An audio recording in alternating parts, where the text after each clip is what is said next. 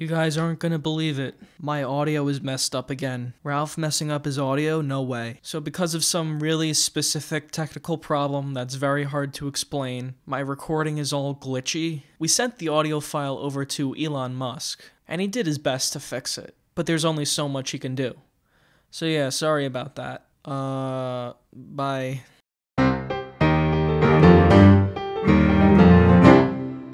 3, 2, 1. Hi everyone, this is Joe for Joy Super Cool Food Reviews.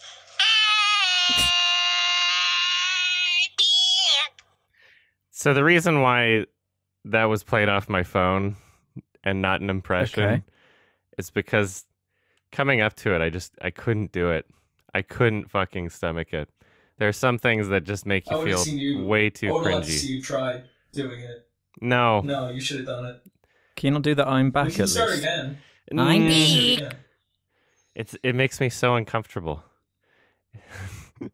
We're Go on, Sardonicast, everybody. Yeah.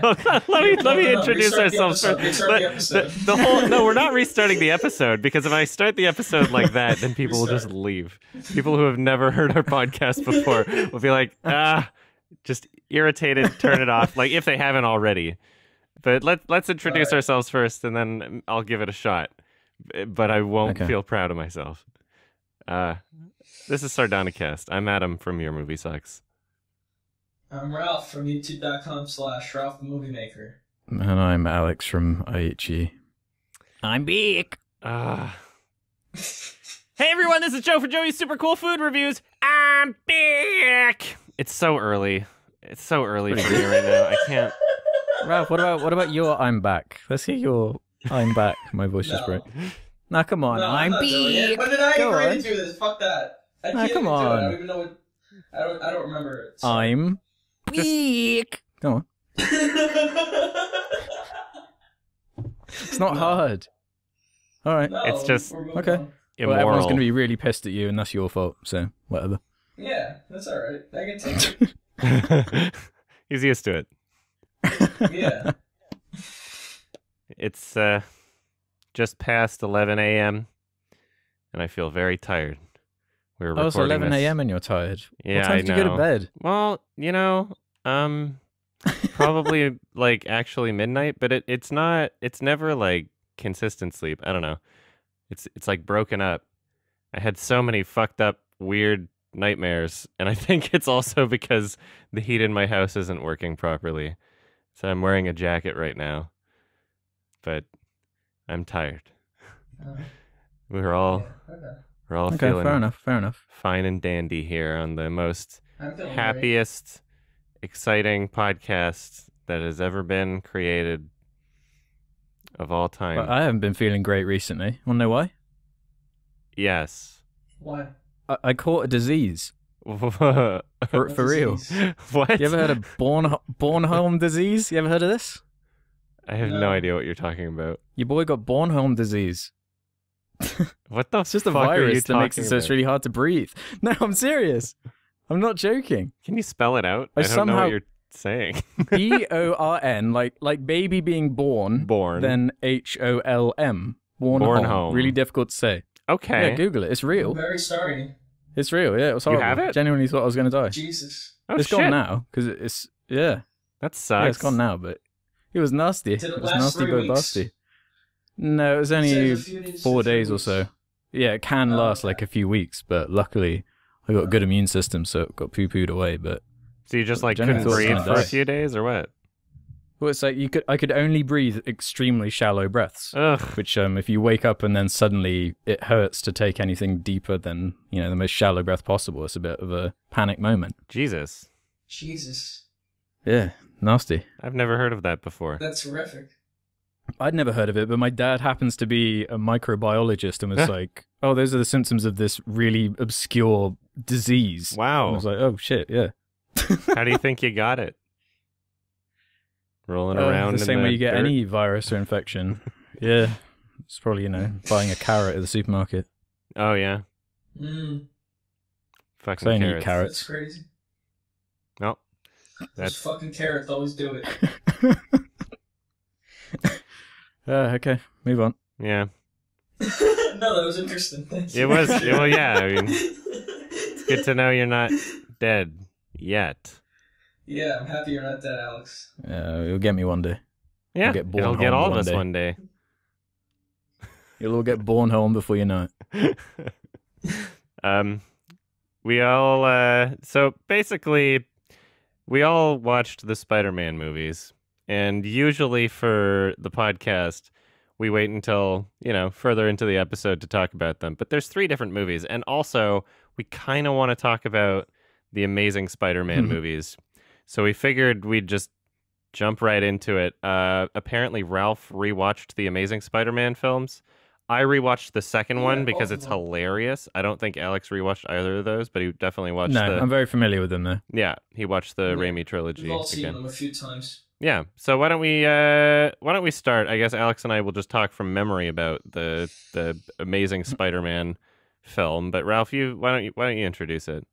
I guess we're gonna say spoiler warning for all of these, by the way. Yeah, for all of them. Oh, what do you want me to say, man? They're terrible. I just watched them to confirm that the Sam Raimi ones were better. And yeah, they're 100% way, way better than Mark Webb's. Do you think Sony hired Mark Webb because of his name? 100%. Why else? That's the only reason. He's a terrible director. He's never made a good movie. That 500 Days of Summer movie is like the corniest fucking bullshit I've ever seen. And yeah. I hate the Amazing Spider-Man movies. I hate them. They're so bad and corny and poorly made, and they lack none of the style or the charm of those original movies at all. The writing is awful. The villain was terrible. Just everything about him. But it's a lizard man. Such a shame. Yeah. The lizard could be kind of cool, I guess. Actually, that's the thing about Spider-Man. He has some goofy-ass villains, so if you don't have a goofy tone or like some kind of visual flair going on, it is really hard to pull off these characters. Yeah. Especially someone like the lizard. Mistake. It was They, way tried to too do the serious. Dark Knight with it. And Peter Parker was so not Peter Parker. He acted like some he was too hot. douchebag. Oh, Yeah. I have cool hair and He I'm on a wasn't nerdy skateboard. anymore. No, he wasn't nerdy at all. Tobey Maguire's a fucking dork in those Spider-Man movies. And Tom Holland sounds it well. And whoever Well, played yeah, Miles, Tom Holland's did the one that fine. looks most like a young person, most like a kid. Yeah, he looks like so he's it kind of 15 works. years old. Tom Yeah. Holland. Yeah. He's like a combination. He takes the best parts of both. He's like Yeah. a realistically kind of dorky, but a bit hot kind of guy, you know? Yeah, Whereas the other two are a bit too far in each direction. yeah. Tobey Maguire's ugly? Is that what you're trying to say? Yeah, we'll get into that when we talk about this. We'll get movie, into that, but yeah. Stop saying that. That's very mean. Oh, we'll stop at the end of the podcast. Okay. I don't remember too much about the first Amazing Spider-Man because it was like so boring. I consider the second one to be just absolutely hilarious. Mm-hmm. All I remember about the first one is the the tape or whatever on his camera that said "property of Peter Parker," and that was the plot device because the lizard found the camera and it was like, oh, it has Peter Parker's name on it. Now I know God, whose camera this is. This kid is supposed to be like a scientific genius. Yeah. Right. Literally left his name on it. And yeah, I mean, I like the lizard dude, but that's about it. You like him? Not as character. The aesthetics. I can't. He has the worst motivation. It's like, I want to turn everyone in the city into lizards. I know. Why? Because my arm didn't grow. Yeah, why? Whatever. That's so dumb. Yeah. You know the one scene I remember though. One thing I remember about that first Amazing Spider-Man movie is, oh god, it really encapsulates what they got wrong with it. Is that bizarre scene where epic, cool, hot Spider-Man is kind of figuring out his powers while Coldplay is playing in the background and he's skateboarding around like a warehouse. That scene sucks. Yeah, there seems to be The whole movie is a lot filled with of stuff like that. like cross promotion brand opportunities and shit in the Amazing Yeah. Spider-Man films. It's like Sony just they couldn't even dial it back a notch. And in Amazing Spider-Man 2, it gets so much worse. But yeah, the reason why I didn't watch the first one again is because it's just like waste of time, boring. Yeah, what's the point? Like, it's not a fun experience. Like, I would put everybody in the room to sleep if I put it on. Yeah, that film's just so lame. Movie to keep the rights to Spider-Man, as far as I know, because you have to do something with the property every once in a while, otherwise you lose the rights. I think it was something like that. Yeah, so I think it was something like that. That movie, and it totally feels like a movie that was made for that reason, because of just how bland it is. It wasn't like Spider-Man 3 didn't make money, though, was it? So that was literally it. I mean... I guess, but just those originals are so stylish and fun. And the music is great. And then the music in the Amazing Spider-Man movies is the blandest fucking temp music you can imagine. Yeah. Well, I mean, in the first movie, it was pretty bland. Yeah, the first movie's pretty bland. The second movie is downright awful with the Pharrell Williams rapping, and like it's crazy.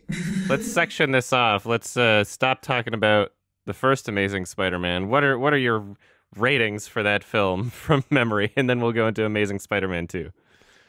Oh, Jesus. What do you think of it? God, I want to give it more than Amazing Spider-Man 2, so I'll give it a 2 out of 5. Yeah. I would say at this point it's like... It's not awful. It's probably... I don't know. From memory, it's probably like a 5 for me. Out of 10. I was just looking on my rating. High. I have it as a 1 star. Well, I'm trying to strike some balance between, like... you know, my personal feelings of what Spider-Man should be versus, like, what they wanted it to be. And they obviously wanted it to be something that I consider to be just, like, awful and uninteresting. But, you know, in terms of, like, filmmaking, it wasn't, like, the most incompetent thing ever. It was just, like, bland, right? And in my opinion, personally, when I rate something a 5 out of 10, depending on the kind of movie it is, that could be considered my worst rating, because when I want to see a film, I want to see something either amazingly terrible or amazing, not middle of the road boring, right? Which is what I consider that film to be. It's just it's so uninteresting. It's not terrible enough to be funny, and it's not good enough to be entertaining. So that's... Oh, but there's plenty of terrible moments in it, like the crane scene. Remember that? No, I don't. See, that's the problem, is I don't remember it. That's the fucking problem. Well, I definitely saw the film, but I don't remember it. That's why I gave it a 1. Like, I remember nothing about it. It's completely unexceptional in every way. And it is the worst a movie can be. Just a total cash grab, pointless waste, yeah. Yeah. All right. Amazing Spider-Man 2. Well, that's that. A masterpiece. Somehow managed to be even worse. I do want to talk about the fucking soundtrack that you mentioned, because this is Hans Zimmer and Pharrell Williams. And I love matchup. What a team up. Oh my god, the interview footage for it is so good. Cuz like Hans Zimmer's just being a nice guy. You know, he's just he was clearly just told by Sony to work with Pharrell Williams for no reason.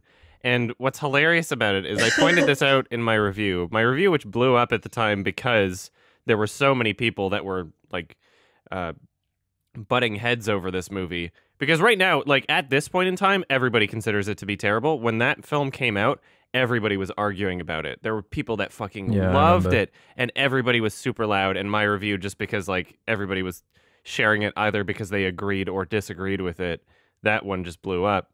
And one of the points I made in that review was that it felt like Sony's inclusion of Electro as a villain was trying to essentially have the film be this kind of dubstep tone, which is why they got Pharrell Williams, obviously. Even though he doesn't do dubstep, like, I just don't think they understand that. I think they just assume, like, oh, hey, a not white person doing pop music, they can do dubstep. Like, what? I don't know.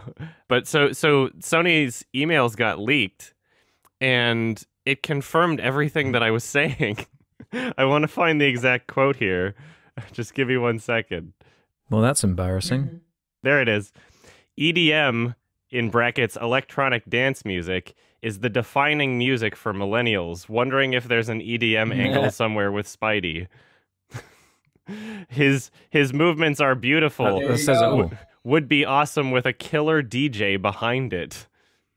Literally in the Sony email leaks. And I was so happy because I was like, okay, this is pretty much exactly what I was talking about. Good Lord. It's a stylistic decision that totally worked in favor of the film.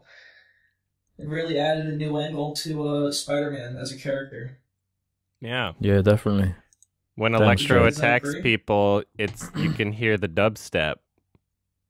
Right. That was so cool. EDM. Have you ever seen that in a film before? No. Well, the lyrics as well. God, they were poignant. Oh, That's yeah. the word for it. Paranoia. They're whispering. That's a perfect word for it. During the film. Yeah. Uh-huh. Yeah, you can hear him whispering something. Like, they lied to us. It's very experimental. I for a mainstream summer blockbuster. I don't think Pharrell Williams understands what a movie score is. Like, you don't write lyrics for one. Why'd you do that?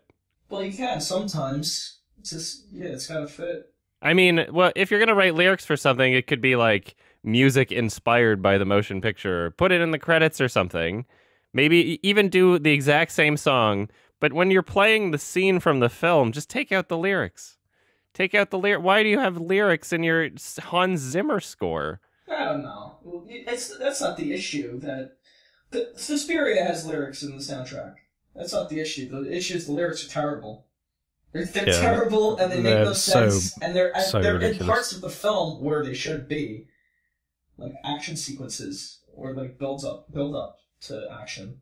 Like, it was crazy. The Tom York soundtrack in Suspiria. That's not like, I mean, he essentially just wrote songs that could be used during sequences in the film, right? It's as though these songs existed previously and they plucked it out of an artist's library in a sense.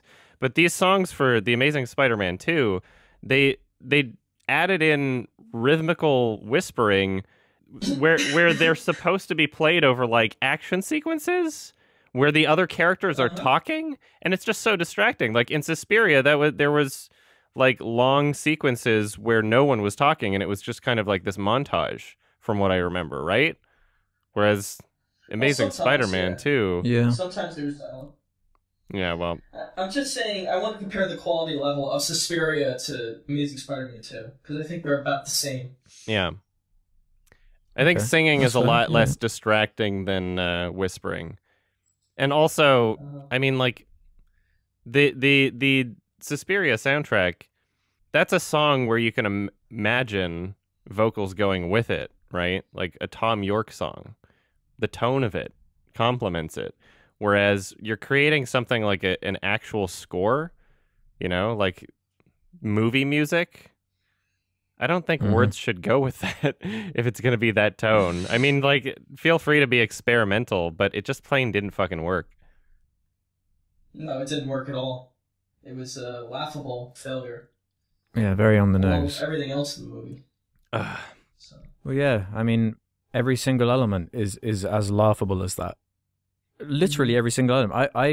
I can't rewatch that film, unlike you guys. I get no enjoyment out of it. I just get so angry. It pisses me off so much because it's just so... It's such an insult.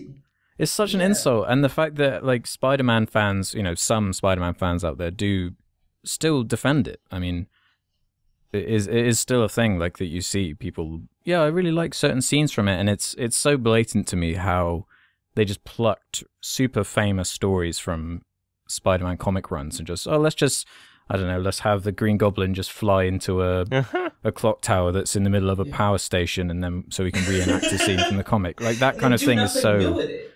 Yeah, they just show original. They steal things from the old Spider-Man movies. There's that joke with his laundry where he puts the laundry in and he takes it out and it's like all red and blue and it was funny. And then Amazing Spider-Man 2 made it into this 10-minute long improv scene of Aunt May and Peter fucking arguing about, the laundry, why is it blue and red? It's terrible. It goes on for so long, and there's so many scenes like that where it's just dialogue scenes that lead to nothing. Aunt May has nothing to do in the fucking movie either. She's in that fucking hospital. Sorry, I'm ranting. It's just such a bad movie. I don't know about you guys, but when I watched the Spider-Man movies for this podcast episode, I actually just invited a bunch of people over, and we had a marathon. And it was a lot of fun. That's what I did. And I put The Amazing Spider-Man 2 on last, just for people that were still there and drunk. And since this was the first time I was watching it like at home, and I could like rewind or whatever, 4K Blu-ray, good screen. Every time a Sony product placement happened, we just all yelled out "Sony!" And it happened so many fucking times. I swear there were like at least 30. I'm not even fucking kidding. I'm not even fucking pretty kidding. egregious. It's actually insane. Like every single TV, every single phone, every single laptop. I can't even remember the most obscure ones, but they were fucking everywhere. It was insane. You got to dial it back just a bit, When Sony puts that many ads in a film, it makes me think that the film isn't being made to be a film. It makes me think that this is actually just a strategy to get people to buy tickets to watch an ad. Which That's would be what bugs really me about smart. it so much. It's so blatant. It's so blatant about it. It's everywhere. Not beating around the bush at all. When Electro decides to go to Times Square for no reason, that's more ad space. No, because there was electricity there. Yeah. The most electricity. That was the most Webb. Electricity in the city. But not the power plant at the end. No. Don't worry about that. That's where the most electricity is. And you can just like reach into the sidewalk at Times Square and pull out these massive cables. Yeah, that's very easy. I go to Times Square all the time. It's just massive cables lying around. Like it's a third world country. Yeah. What about the bizarre angle they took with making Peter Parker's parents this weird mystery? Remember that with the like plane scene at the beginning? It's with like the coins and 15-minute. Yeah, that subway thing was stupid. It just made no sense. Oh my god. It was really, really dull. The movie was already really long. Like it would, at least if they took all that out, it would barely change the plot that's already in there anyway. And it would be shorter. Yeah, and that stuff totally is very really inconsistent with like the second part of the movie, where like that first scene is the Bourne kind of like plane scene. Yeah, that was and weird. Then the second scene is like Spider-Man being goofy, fucking quips and the Rhino. And it's all silly. Paul Giamatti, plutonium. Who's like barely in it. Yeah. There's the whole Mary Jane subplot that got cut out of the movie. Shailene Woodley played Mary Jane. Oh, really? Oh, yeah. And they just cut that out because the movie was too long. Yeah, it was just too long. And all those scenes are shot. There were what, like more than 6 writers on this thing? Like there were like a handful of scripts that they just shuffled together, pretty much. It's insane. That's why the scenes just start and end and have no build up to them, and characters do nothing, like Aunt May, who's just in the hospital at the end, and that's it. That's her fucking character. There's like there's like a plane in the air or something as well. Yeah, is that movie? Plane, those 2 planes were gonna crash. They had nothing to do with anything that was happening with our characters at all. He just threw it in to be like emotionally manipulative. I forgot about that. Very bizarre. Yeah. Because Electro stopped the air traffic controllers from being able to tell them that they were going to crash into each other. And then at the last moment, when they got communication again and realized they were going to crash, the 2 planes turned on a dime, and they both happened to turn opposite directions from each other, so that they didn't, in fact, crash into each other from both turning. So it all worked out very conveniently. From the movie in one of those planes. Yeah, that would be funny. Put Aunt May up there or something. Maybe Mary Jane was there. These 2 random planes. Yeah, well, that's what happens when you don't have electricity. Cool. You don't want that to go away. Yeah. Sorry.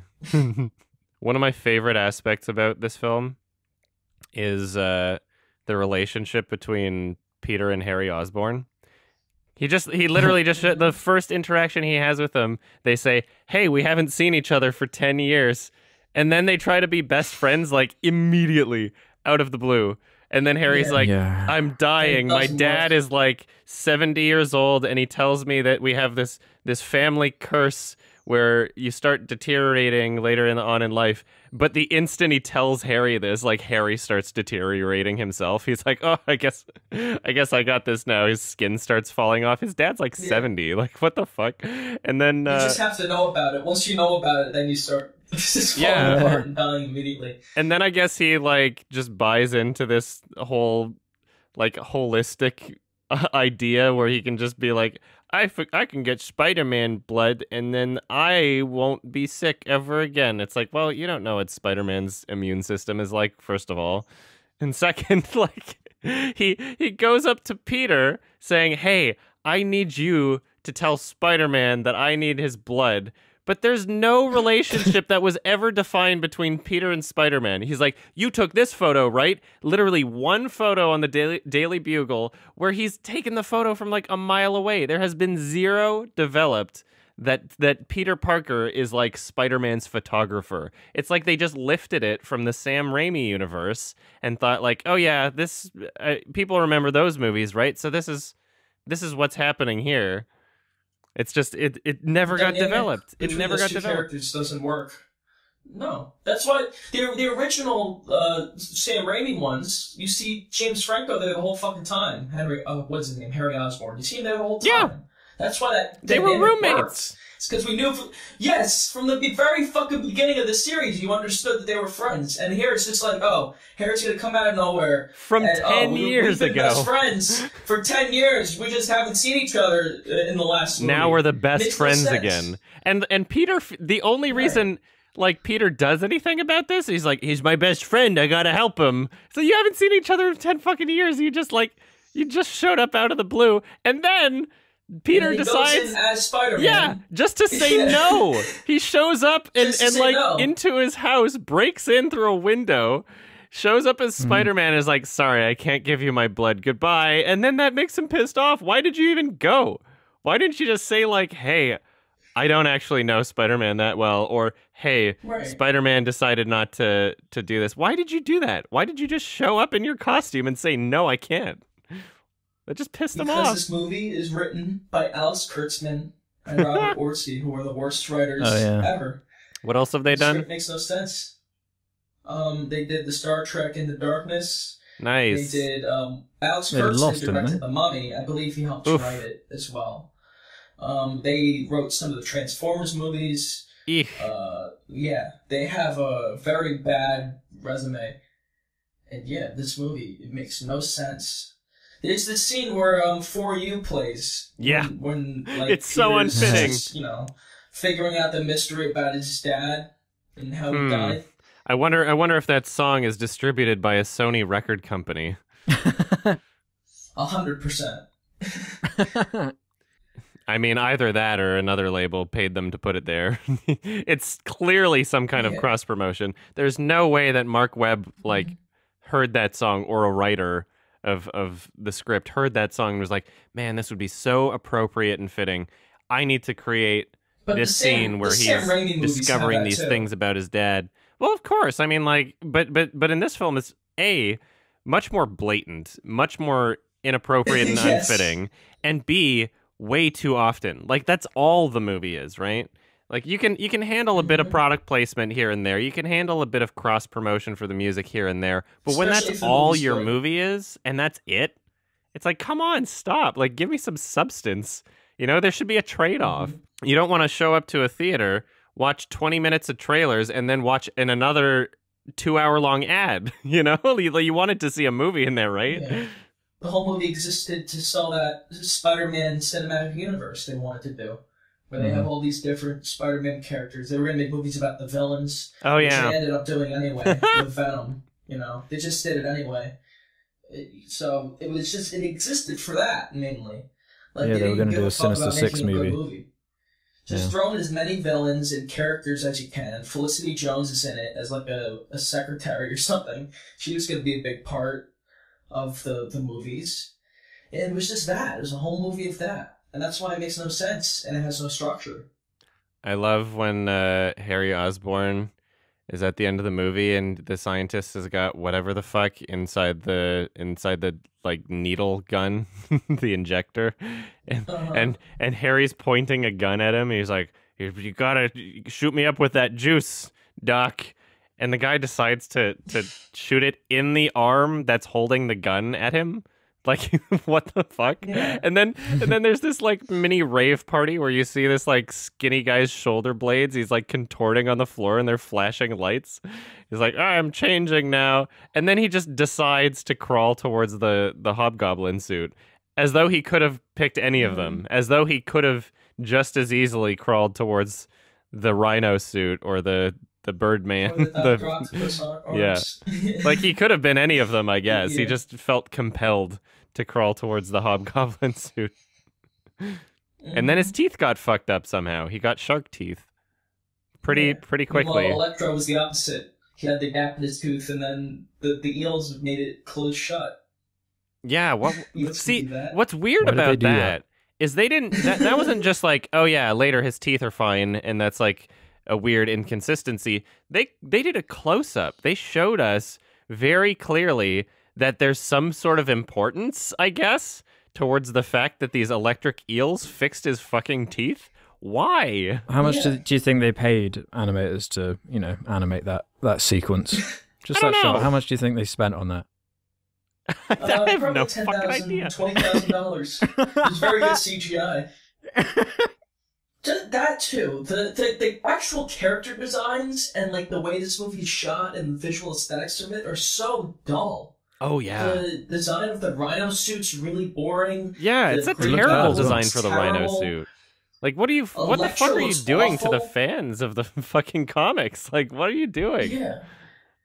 Like, Electro looks fucking badass in those comics with the green suit, and he's got like an electric cartoon symbol on his fucking wouldn't say badass, suit. Like, but now it's like some guy with blue skin in like a fucking hoodie. It's like, what? Yeah. This is Electro? Yeah. Whatever. It's so bad. I hope Spider-Man remembers my name. Oh, he didn't. Yeah. I'm mad now. His motivations made no sense. You don't remember my name. You lied to me. Electro in that movie must be one of the weakest characters ever put to the silver screen. Yeah. In terms of just anything behind him. His performance, what he has to say, how he looks. No, but that one in particular.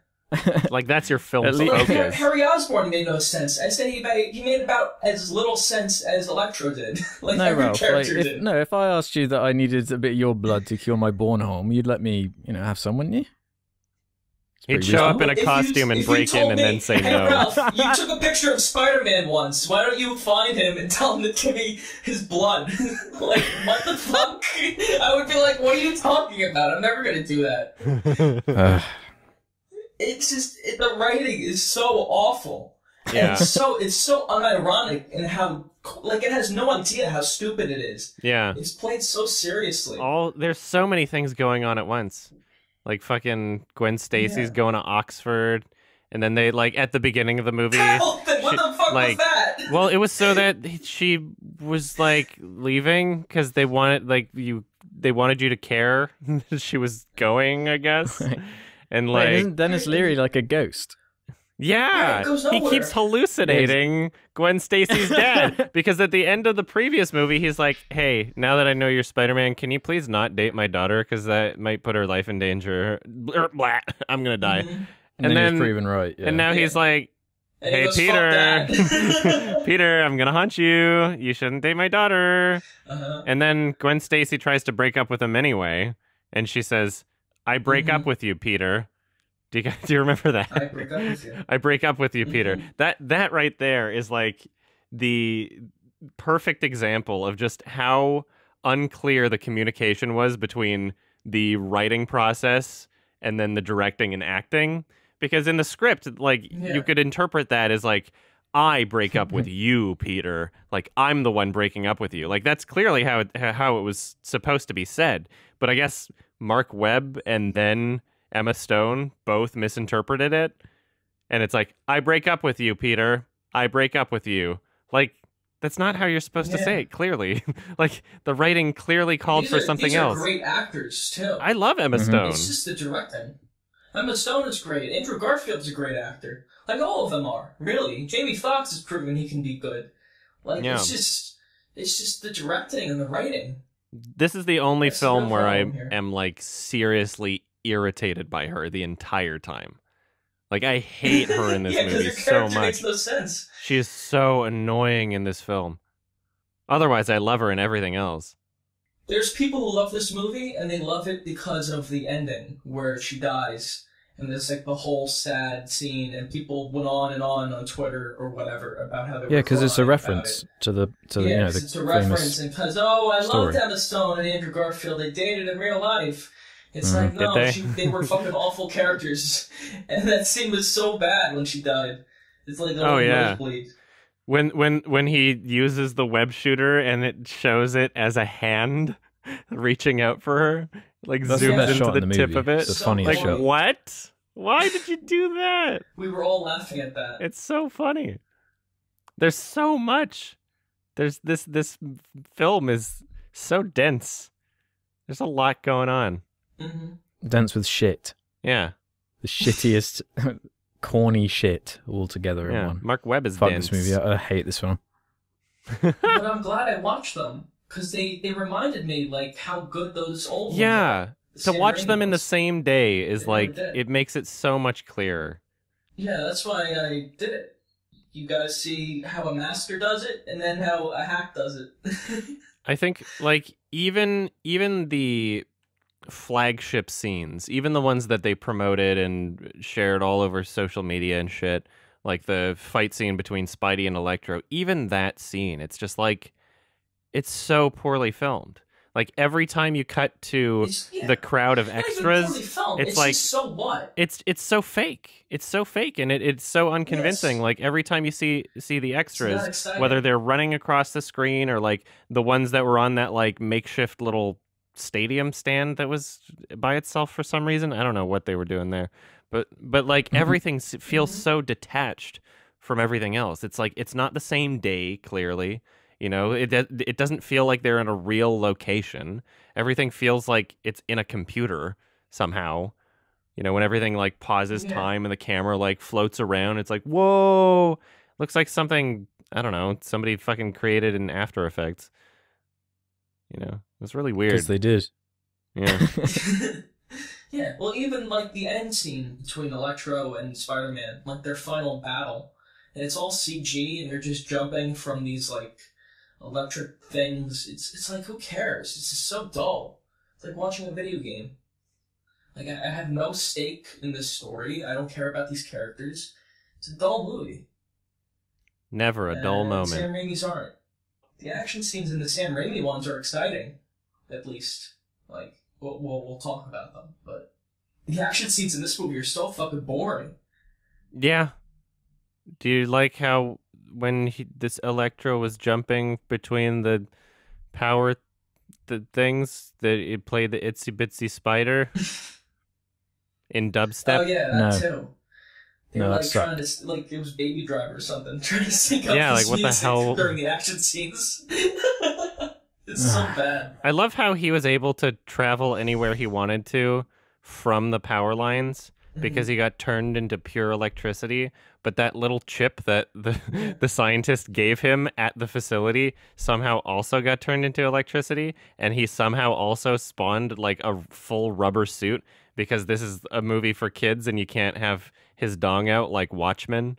You know, like he's got a rubber suit on that also turns into electricity. And this physical chip was there when he like overloaded at the end, and it seemed like the only reason that chip was on his head was so that when they did the thing that killed him at the end, is so that they could have that close-up shot of it saying like overload, like Max explode, you know, so people understood what was happening, I guess. And then the chip falls on the ground and he's dead and the chip is there. It's like, did that physical chip travel to this location through power lines? What? Yes, of course it did. Because he's awesome. Do you love how Emma Stone showed up to the crime scene before the police and stole a cop car somehow? Yeah, because she's a great character. She's really useful. She is super capable. I guess you guys want to give your closing thoughts on this film? Yeah, that's what this movie does to you. It's awful. Amazing. It's truly amazing. Amazingly shit, yeah. Spectacular. I don't know. I give it like a 2 or a 3 out of 10. It's hilarious. It's really, really bad. It's really, really funny. Yeah, I give it half star. It's vomit as a movie. Yeah, what brings it up from a 1? Entertainment value. I find it hilarious. I think it's one of the funniest movies. I guess that makes sense. Yeah, I just think it's a failure. And it's hilarious, but yeah. At times, it's hilarious, but yeah. 1 out of 5, absolutely. It pisses me off it made so much money as well. Oh, yeah. That angers me. And it's so weird that they decided to stop that. Yeah, I guess it like kind of underperformed. I thought it did great box office wise. I'm not really sure what happened, but there's some reason why they just decided to ditch that universe, and I don't really understand. Because Marvel why. came along and were like, "Hey, look at the money we can give you, bro. Oh yeah, check this deal out, bro." I mean, they didn't do that well. I'm looking it up now. $708 million. Which is, that's a lot of money. But that's not what they're looking for. They want like $1 billion. Well, how much did the first Amazing Spider-Man make? The first Amazing Spider-Man made like 50, 60 million more. Oh, really? Okay. Well, I guess that's an issue, isn't it? When a sequel doesn't make more, yeah. I guess they probably spent more money on the second one. Less money. Yeah, the sequel made less money. Meanwhile, the old ones did great, like domestically and worldwide. Yeah. So. I guess let's talk about our boy Raimi. Spider-Man Raimi 1. Malek? I think cool. I think you pronounce his name Rami or something. I don't think it's Raimi. Malek, but yeah. That's close enough. Whatever. So these are good movies. Yeah. Well, let's talk specifically about the first one. Okay, let's start with Spider-Man 1, 2002. Sam Raimi's first Spidey-Man. Pretty epic. To me, epic. Like Aquaman, is it more epic than Aquaman? It is epic. Come on, you have to admit, Ralph, it is epic. It is genuinely mostly epic because of Danny Elfman's terrific score. Like that's the best Spider-Man. It's amazing. I agree. To me, the glue that holds the film together for me is Willem Dafoe, because Spider-Man 1 is dumb. Holy shit, is it dumb? It has the corniest fucking dialogue. Everything that happens is so stupid. There's a lot of stupid things for sure. Willem Dafoe, it's incredible. He's just so hamming it up. He is chewing the scenery like crazy. That scene where he's talking to himself in the mirror. Oh, I love it. It's so funny. Love it. He sells it. He totally wins because absolutely. I'm not mad about Tobey Maguire, to be honest. I don't think he's a very good protagonist. No, me either. Yeah, but Willem Dafoe, boy, and when he shows up in the sequels too, it's just yes. Good evening, Spider-Man. He's the best actor. He's the best actor in this movie. Yeah. With J.K. Simmons. The actress who plays Aunt May too. I like the actress who plays Aunt May. She's great. And Tobey Maguire does a great first iteration of Spider-Man. Like, he was very believable as a nerd. He was likable. He always did the right thing. He was trying his best to be a good person. Yeah, he's good. He's really good as a nerd, but he's almost too good at being a nerd because he's like such a dorky Spider-Man as well. All of his one-liners as Spider-Man are just like, that's not funny, man. That's just lame. They're always so incredibly lame whenever he has any kind of banter with any of his villains. Did it make you want to beat him up? I like that. Push him against the lockers? It did make me want to beat him up. Give him a swirly? I was happy when Green Goblin tried to impale him.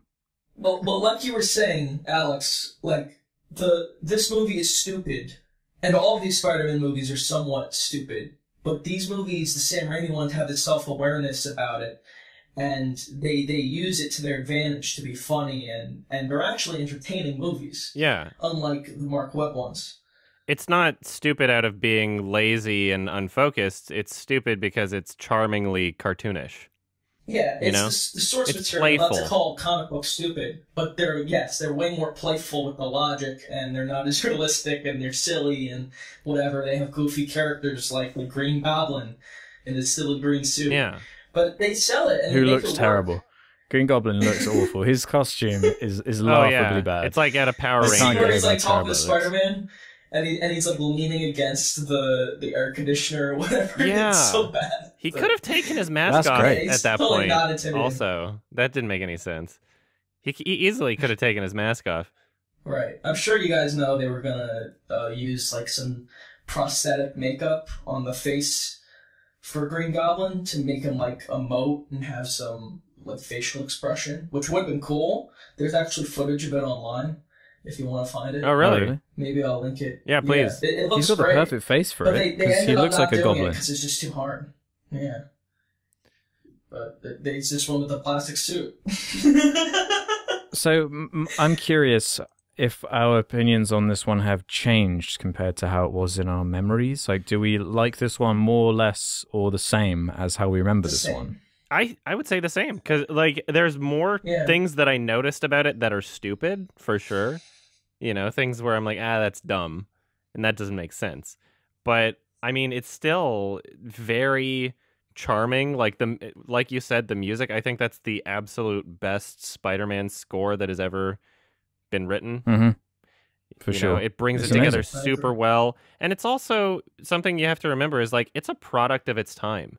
This is a film that is like the perfect balance between 90s schlock and like actually good 2000s plus superhero filmmaking. The cinematography is incredibly creative and impressive. Like I love Sam Raimi for that.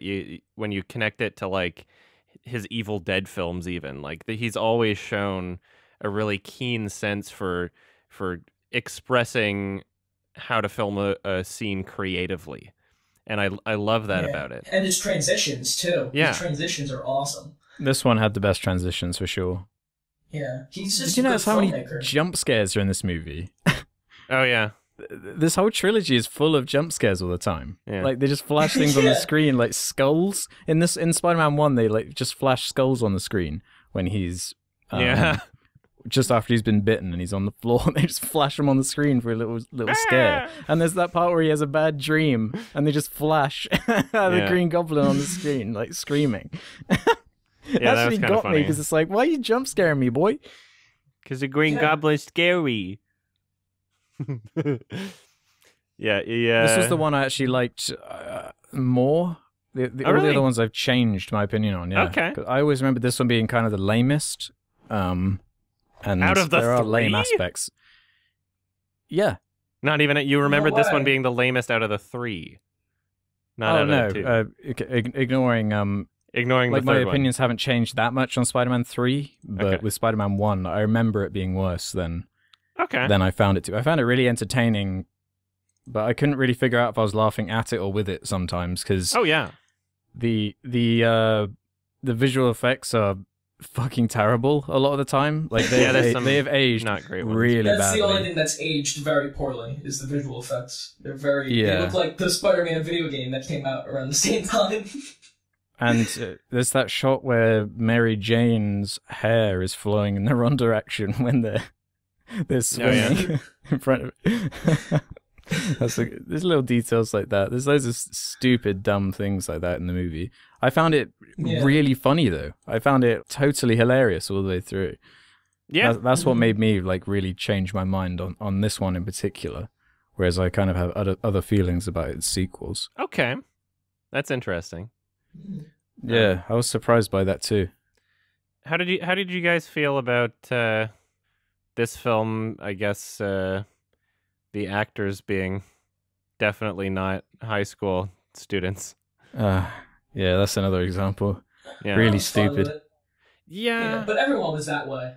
Everyone looked like they were 20. Yeah, So it was alright. it's annoying, and I feel like it's becoming less acceptable as time goes on. No, but for the tone of that movie, it was okay. The very, over the top tone. It doesn't. It's hilarious. It doesn't ruin the movie. 35-year-old guy. Yeah, in that first scene where they're in the science lab with the spiders, the teacher looks younger than the students. Yeah. Yeah, Flash is taller than him. I like when the spider bites him and then it goes to the TV screen and it's like new species completed. It's like was there a camera inside Peter Parker's veins or something? Like was this connected to him? What was that? That was really weird. That didn't make any sense. Thank you for mentioning the spider bite because I watched The Amazing Spider-Man first before this new Spider-Man. Oh, nice. So I compared the great. spider bite scene. The spider bite scene in The Amazing Spider-Man is a flat shot of what's his name, Andrew Garfield, just fucking getting bit. And he's like, ow. And this movie, there's a badass close up on the spider as it bites and it zooms in and there's this nice fucking crunch noise and very creative. Which was a real spider, by the way. It's amazing. It's very creative and exciting. You're like, holy shit, it just got bit and it's this big deal. That's the kind of filmmaking in this that just. It's the reason it's aged so well that people still think it's so entertaining. It's expressive, so, it's important. There's purpose, creativity. Right. Like, what the fuck, Mark Webb? It's exciting. How did you guys feel about the dialogue? For me, it jumped between being so bad that it's good, but sometimes genuinely bad.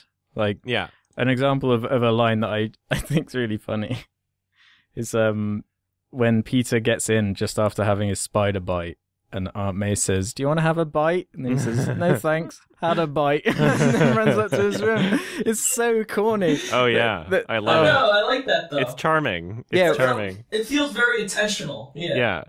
And even though it made me laugh, it always made me laugh when it was corny. Yeah. That kind of stuff is good, yeah. But it does make it somewhat difficult to, I don't know, really feel or emote for any of these characters when they are so two-dimensional. We haven't talked about Mary Jane yet. I think she sucks in this trilogy. Oh, yeah. I fucking hate her character. I don't like her. She's not only a nasty person in the movies, but her actual place in the story is she's just a device for characters to act around. Basically. I mean, and she's just she's just captured by the villains all the time. It's just super lame. Yeah. She's really a very inessential. one-dimensional character. There's not a lot going on with her, especially in this one. She might as well be in the 1960s cartoon, the way her character's written. Yeah. Right. Yeah. And I can believe that. That's somewhat intentional, but it's not like she's a good character. If it was intentional, that makes it worse. Because if they intentionally made her bad. At this point in time, this was the best superhero movie. Every other example you could possibly think of for a superhero movie, the same things that we complain about, they did it even worse, which is just fascinating to think about. That this was a huge step in the right direction. And aside from the Spider-Verse movie, this is still the best version of Mary Jane we have, probably. Yeah, probably. In the Spider-Man movies. Yeah, the Spider-Verse movie, they did Gwen Stacy well, but I mean Emma Stone, who was in Zendaya. Yeah. Who's the other two? I don't know. The tone of the film is so obviously playful and jokey, and especially with J.K. Simmons' scenes, those are all hilarious. He does an amazing job. I find it hilarious. He's great in all three. I find it hilarious that in The Amazing Spider-Man 2, they didn't even try to replicate J.K. Simmons, because it's I don't know. I don't think anybody would fucking want that. Don't even touch it. No. There is one J. Jonah Jameson, and it's J.K. Simmons.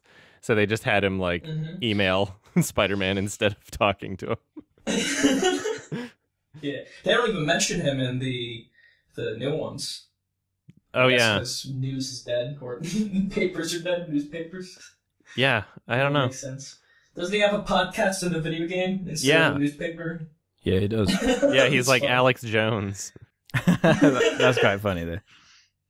Yeah, that was clever. I love the Macho Man Randy Savage cameo. The Bruce Campbell. Oh, yeah. Bruce Campbell. There's a bit of homophobia cameo. in that scene, wasn't there? A little bit, yeah. There was a Joey Diaz cameo in the second Spider-Man. I totally forgot about that. Mm-hmm. There's a lot of good good cameos in here. And Stan Lee. This is the first movie to have, like, Stan Lee cameos. Oh, really? Is Blink it? on your miss it, though, yeah. Well, yeah, it's like on the screen for like half a second in this one. He just pulls a girl out of the way. Oh, yeah. They used to be way more subtle than they are now. Now he's like, he has his own fucking scenes now. I mean, not anymore. But... Now they write them so that people clap when they see them. Yeah. I think Marvel's filmed the next 20 of them, though. I'm pretty sure he'll keep showing up. Yeah. They'll make him into a CGI thing. Yeah. They just recreate him using old lines. They got him to say every single word possible. Stan Lee will be in the movies for the next 100 years. Don't worry, everybody. I guess before we go on to the Spider-Man 2, there's just a few things in my notes that I kind of want to mention in point form, I guess. When Willem Dafoe has his like crazy freak out and like goes on a murder spree, and then James Franco finds him, he's like he's wearing like business clothes and a tie, so like at some point during his blackout he decided to put clothes back on even though he was passed out on the floor. I found that kind of funny.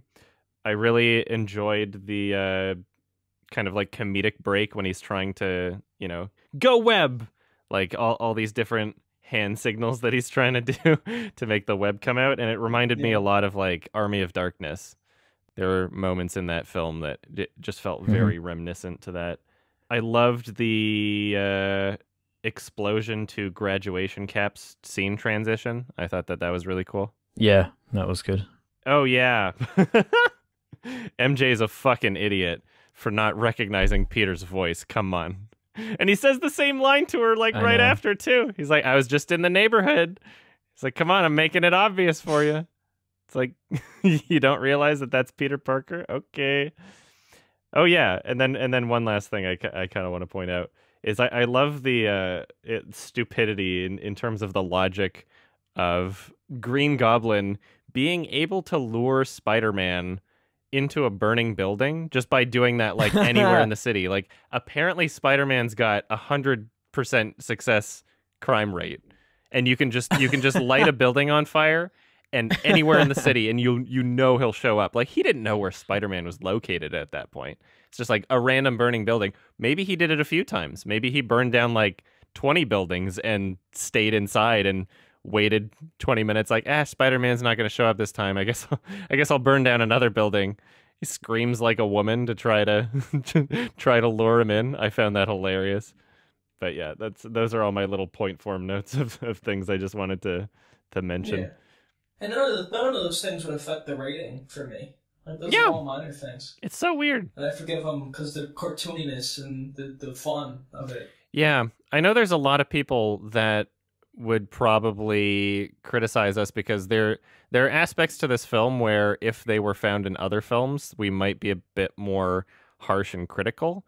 But I think that overall, the most important thing to take note of is the overall tone, and also considering, you know, it's not a movie that's just logical inconsistencies and cheesiness. Like there's a lot of great filmmaking to go in there as well. Like there's so much substance there, and again, like the score is just something that holds it together so well.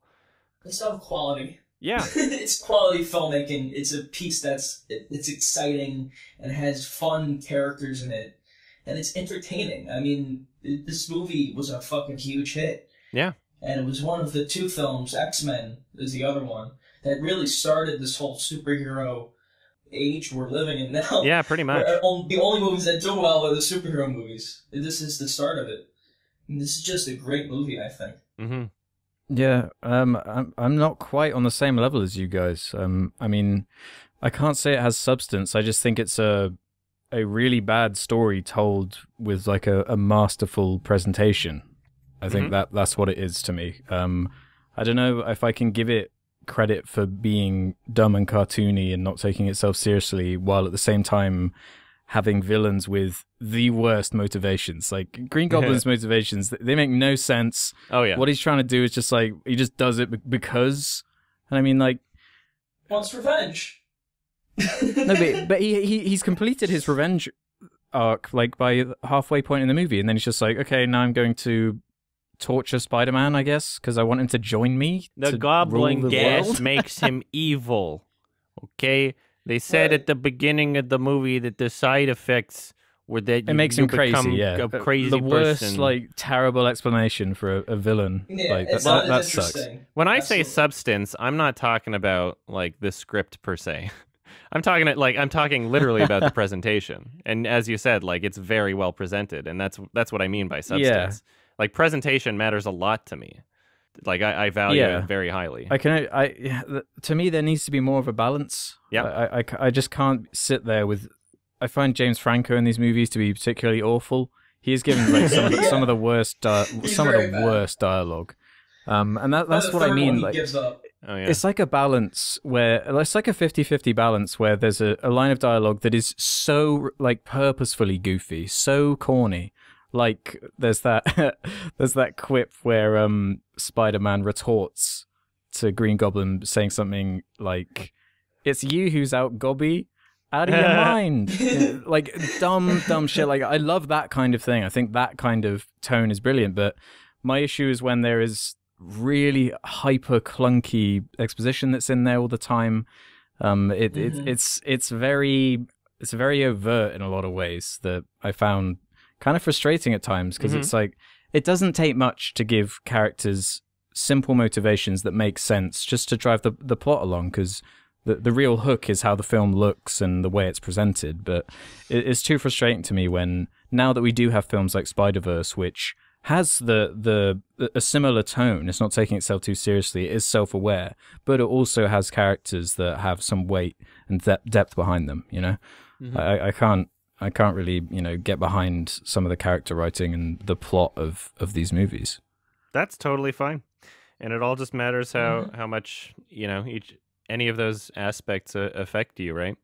Like just despite how little sense and how stupid, something like the end fight scene is, where the goblin like does a flip for no reason and then like tries to ram his fucking what's his actual hovercraft plan into himself. He would have stabbed himself either way. I know. I think it was Yeah, supposed to be like a exactly. kamikaze thing, but I love how he's just Would like, have got Bruce Spider-Man into him. he just says "oh" and then dies, and then it despite all that, like the presentation of the scene, like when you watch that again, it's like there's so much of like Sam Raimi's style in there. There's so much of the original Evil Dead trilogy in that scene, and I love how the music completely cuts out and like it still manages to convey the emotions that it's trying to, even if there are laughable moments for sure. I'm still able to take much of it seriously somehow, and I think that's a testament to the actual presentation and the filmmaking involved, and that's part of why I love it so much. I find it odd when, like, after his death scene, his last words are, "Don't tell Harry," I know. he says to Peter. Plot device. Like, what? You don't have any fucking right to say that to me. You just try to kill me. It makes that kind of thing. It's just like, it makes no sense within the context of the characters, and it's so unbelievable. Yeah. All right. What would you give it out of 5? Yeah, I want to hear what you guys give it before I go. I would give it at least a 6, maybe a 7. Definitely not an 8. Definitely not a 5. I'd give it a 4 out of 5. Okay. Well, I gave it a 3 stars out of 5, so basically the same as you, Adam. So Okay, cool. I'm comfortable with a 7. I think that I'll put that on my All that IMDb fighting. if I didn't already. All that fighting, you gave it the same rating. Yeah, pretty much. it's just it sounded I wanted to make sure my feelings were put out there, because there are some things I think are a problem Hey, with it's it. totally valid too. I saw those things. Yeah. Hang on. So give it a Spider-Man 2. big fat 7 on IMDb. Yes, Spider-Man 2. This is the most interesting one to the me. second one. What do you guys think? What do you think of that one? Was it better? Worse? I thought it was worse than Interesting. how I remember it. Anyway, No! I thought it was worse than how I remember it. Yeah. Worse I than thought you it was remember, but is better. it worse than the first film? Is I guess what we're trying to figure out. I think it's God. better in both ways. Yeah. I think it's a better film, and I think it was better than I remember it. The corniness, because the last time I saw it, I remember it being very, very corny, even more so than the first one. But the corniness, I loved it in this one, and I thought it was really funny and charming and self-aware. Yeah. And I think it's a better film in every way than the first one. I think all the characters have more to do. I think the villain is way better and way more defined. Oh, yeah. I think the action is way better. The effects are way better. The music is still great. Like, everything they needed to improve, they did. Man. And I think it's just a really exciting, fucking fantastic movie. I think even the music got better because they added the theme that plays when they're carrying him through the train, and that gets like reprised in the film, and they call it back. Well, and it's so like he wrote new themes to the film, and they all work so well, and they're consistent and reincorporated. And I love it so much. The visual effects are super cool. They're a lot better. Aside from the CGI, which looks much better. Yeah. But even, like, the Dr. Octopus arms. Like, oh, yeah. all that, like, how they cut from practical to CG. Yeah, Sam Raimi did an awesome job with that. Some weird puppet rig. Man. Yeah, it was really impressive. That I'm gonna mention Evil Dead again because during that scene where he's killing all of those like surgeons, the best scene in the movie. Oh yeah, by that far. scene's that scene's awesome. fucking incredible. That's like that scene's fantastic. One of the best fucking scenes. Like during that, he's clearly having the most during fun. that moment, like there are so many specific shots that are direct references to the Evil Dead movies, and just seeing this at this age now, being able to get all of them, just being like, holy shit, it was there the whole time. It was awesome. Like there's so much. And it was really effective. Oh, super effective. The POV shots. Yeah. Yeah. The girl and her fingernails on the fucking floor. It's like it's cartoonish, but it's like still super effective. It's still like fucked up. You're like, holy everyone shit. Watching it was like, fuck, when the nails came in. Like that's horrific to see, especially when you're a kid. Yeah, like how much better of a job can you possibly do in a PG-13 superhero movie conveying that level of intensity? You know, like I don't know if I've seen it done better in a PG-13 superhero movie. Like that was just fantastic. It was genuinely terrifying. That scene. It was awesome. It is bone chilling. Mm-hmm. Like that's what I want from my fucking villains. Scenes like that. Yeah. Hear that, Mark Webb? You fucking. He doesn't hear anything. So, there are two cuts of this movie. There's the Spider-Man original, like theatrical cut. Yeah, but I forgot that there was an extended. Yeah, there's an extended one called the Spider-Man 2.1, which is a terrible name, but you can watch it on iTunes or whatever. There's just an option in the main menu. So I've seen both. Was that in HD? Or Don't watch Spider-Man 2.1. Yeah, it's in 4K. Oh. Don't watch Spider-Man 2.1. It fucking sucks. Oh, really? It ruins the pace of the movie. It adds so many scenes where they changed the punchline or joke of the scene to be like a 3-minute long, just never-ending gag. That really? the elevator scene, for example, where in the original he just says something like "nice Spidey outfit" or something, right? Oh, that's funny. In the 2.1 version, he's like, "Hey, I work for an ad agency.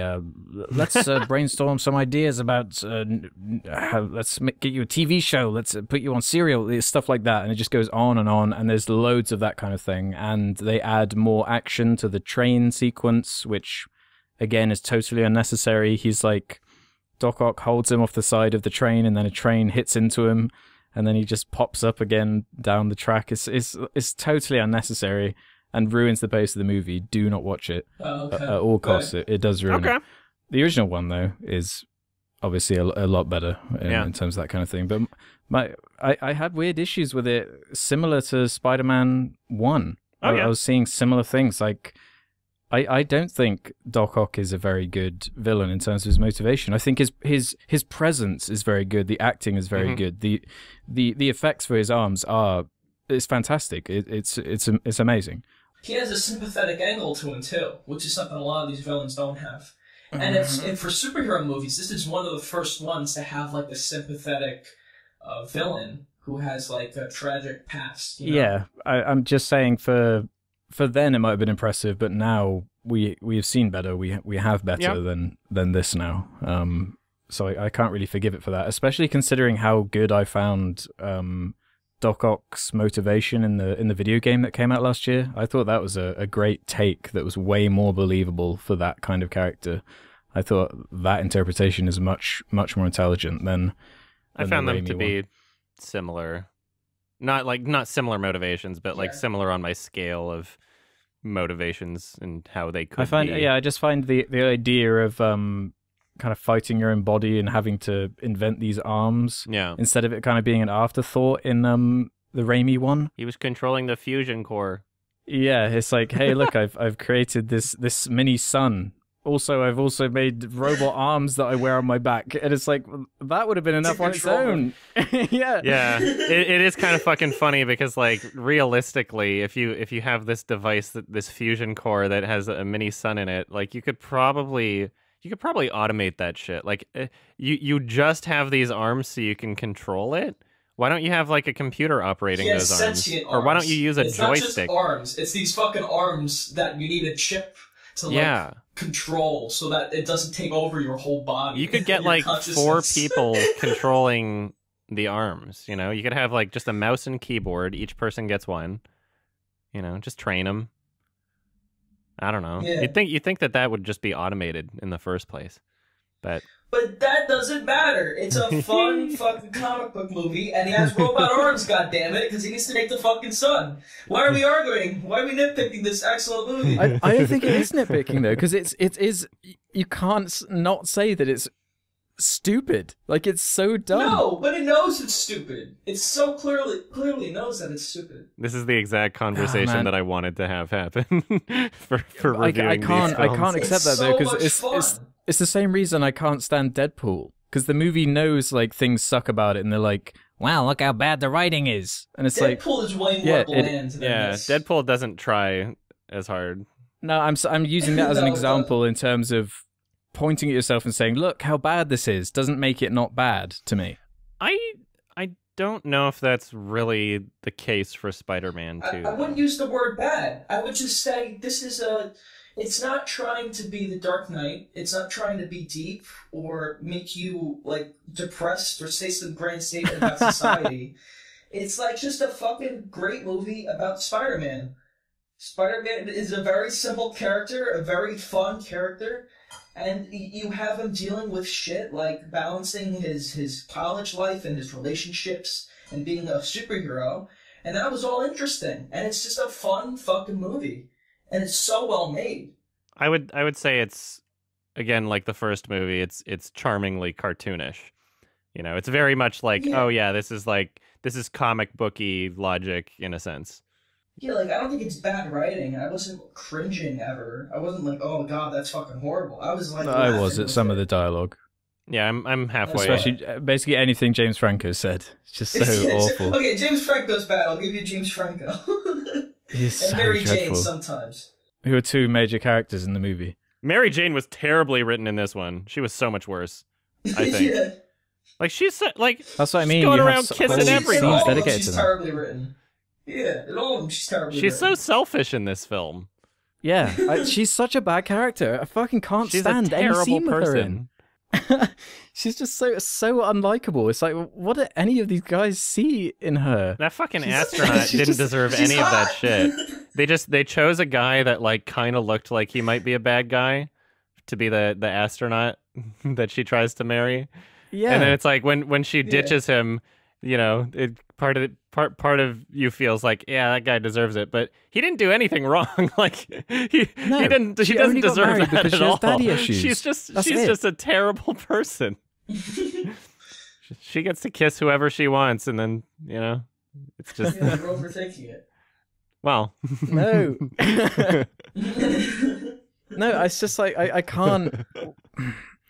I can't give it a pass when it's the exact same thing I rag on current superhero Yeah. movies for when they have No. inconsistencies like Those that. current superhero movies, so many of them are so fucking bland and not funny and boring. This is so not that. well, I think you can still recognize Like, the yeah, it has some flaws. plot elements that are Because the corny director and actually has a unbelievable. voice. Yeah, Yeah, but that makes a huge difference with something like this.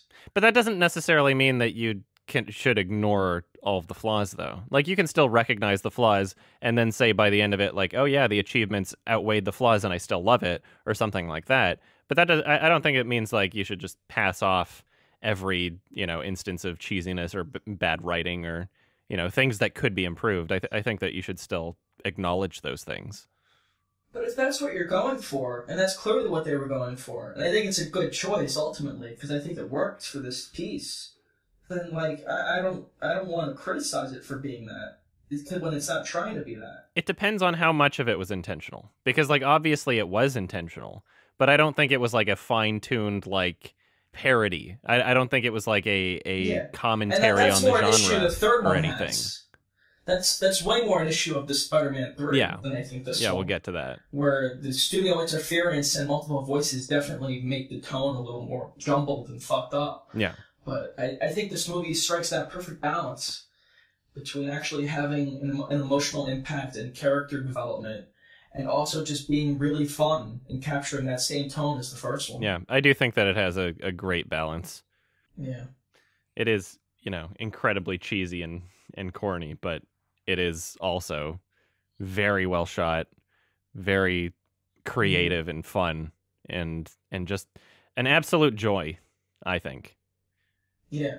Something about these movies, too, that the new ones fail at, the Mark Webb ones, is that the New Yorkers in the movie actually help Spider-Man and play part in, helping him succeed. Even in the first one, they too. help in the subway.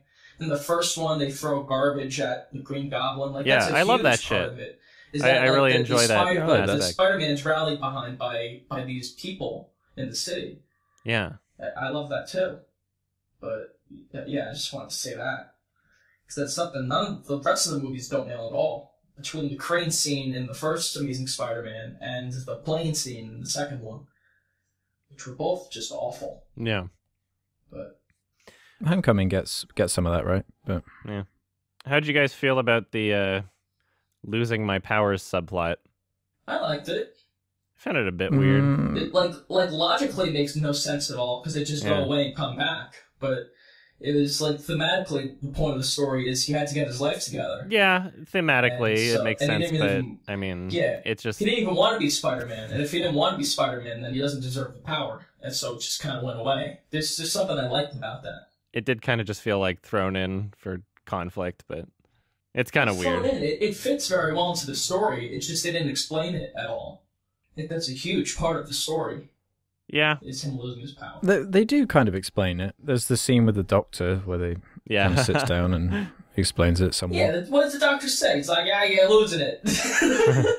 Yeah, within the logic of the movie, though, that's an explanation for why it's happening, and we're shown that it's because he can't balance his life. He can't figure out, whether he should be Spider-Man all the time or Peter more, and that's the real fun of Spider-Man. That's the real allure of him, is him trying to figure out the balance between his relationship with Mary Jane and getting his homework done on time while also being a crime fighter. And that is like the core and heart of Spider-Man. So in that sense, it does get that aspect of the character right. I'm sorry. Mm-hmm. Yeah. How about the amazing scene where Pizza time. Peter confesses to Aunt May? Well, pizza time, but that was a great moment. But when Peter tells Aunt May about how he's responsible for Uncle Ben's death, and that scene is fucking really emotional. And there's very few scenes in most superhero movies that get that kind of level. Do you guys feel the same way about that part?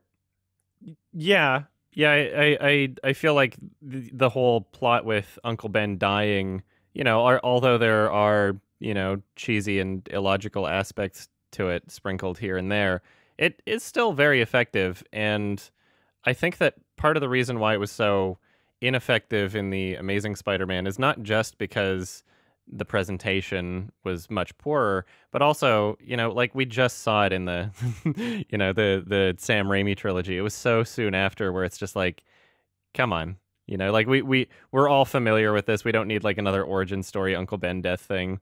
But yeah, I think it worked out well in this.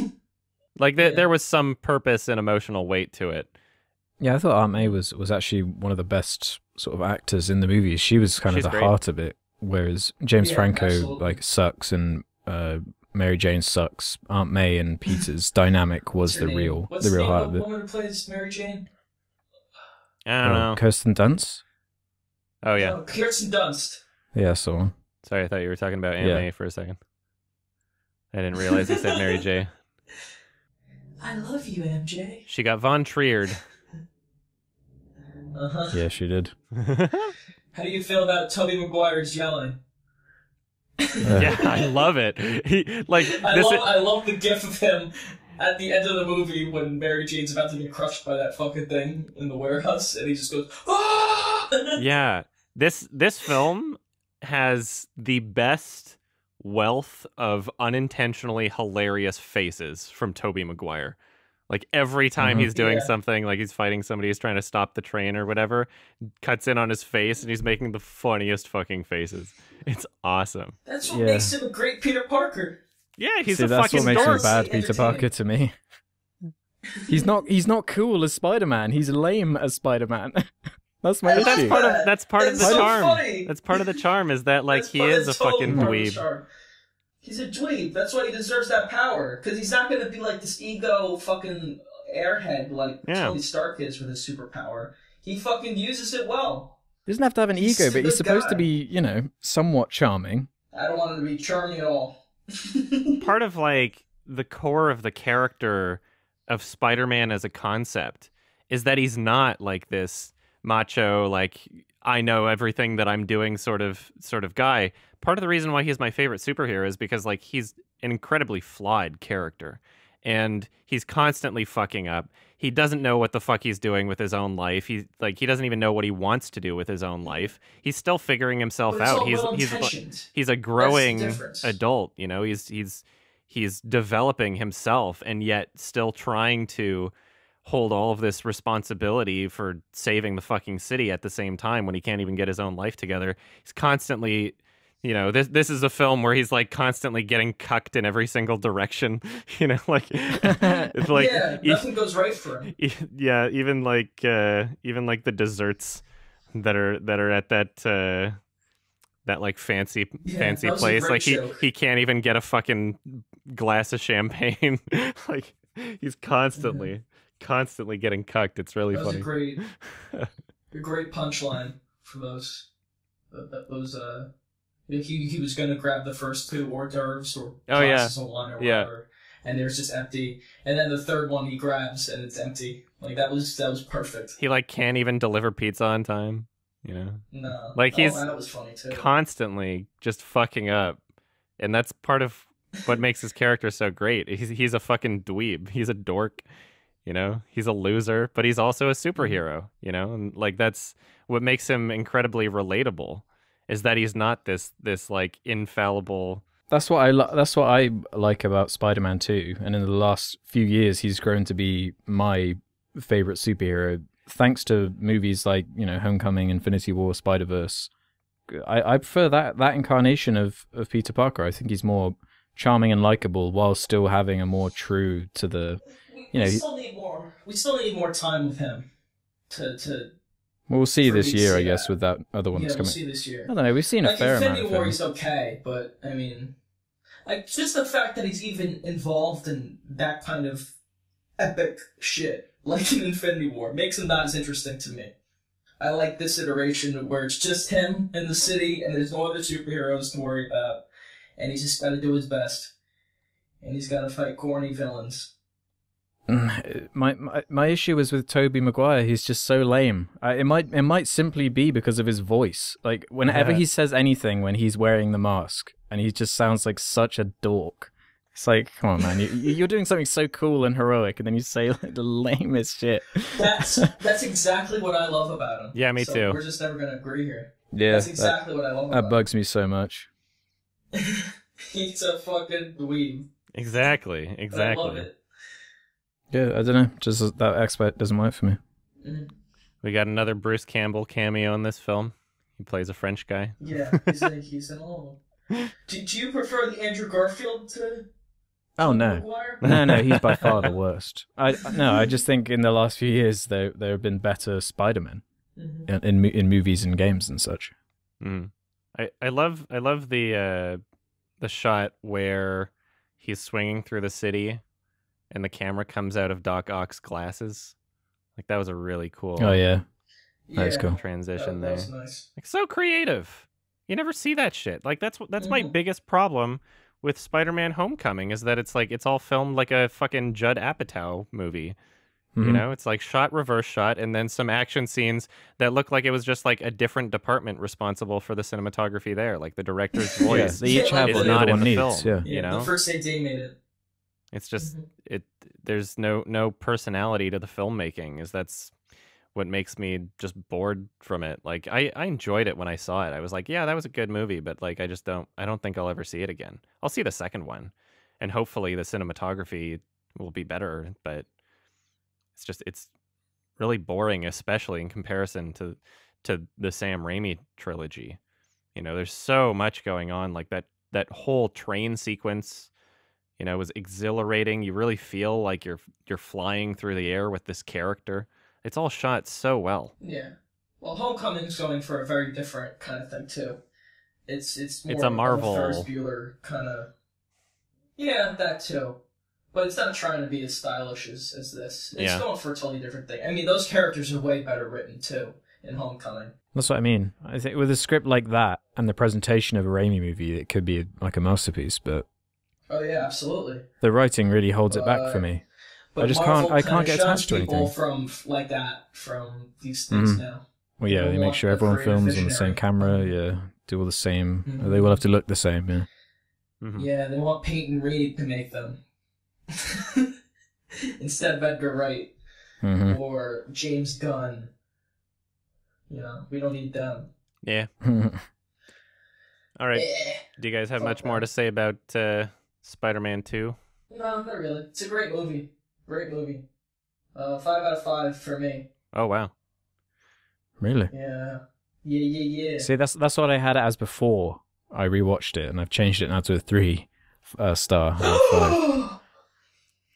Yeah, man. I think it's good, not great. That's my take on it. I just can't. How dare you? I can't get How behind dare you? the writing characters. They're too bad. When we've just spent the time describing how awful James Franco and Kirsten Dunst are in the movie, and they're two of the major characters in the film, and how bad Doc Ock's like.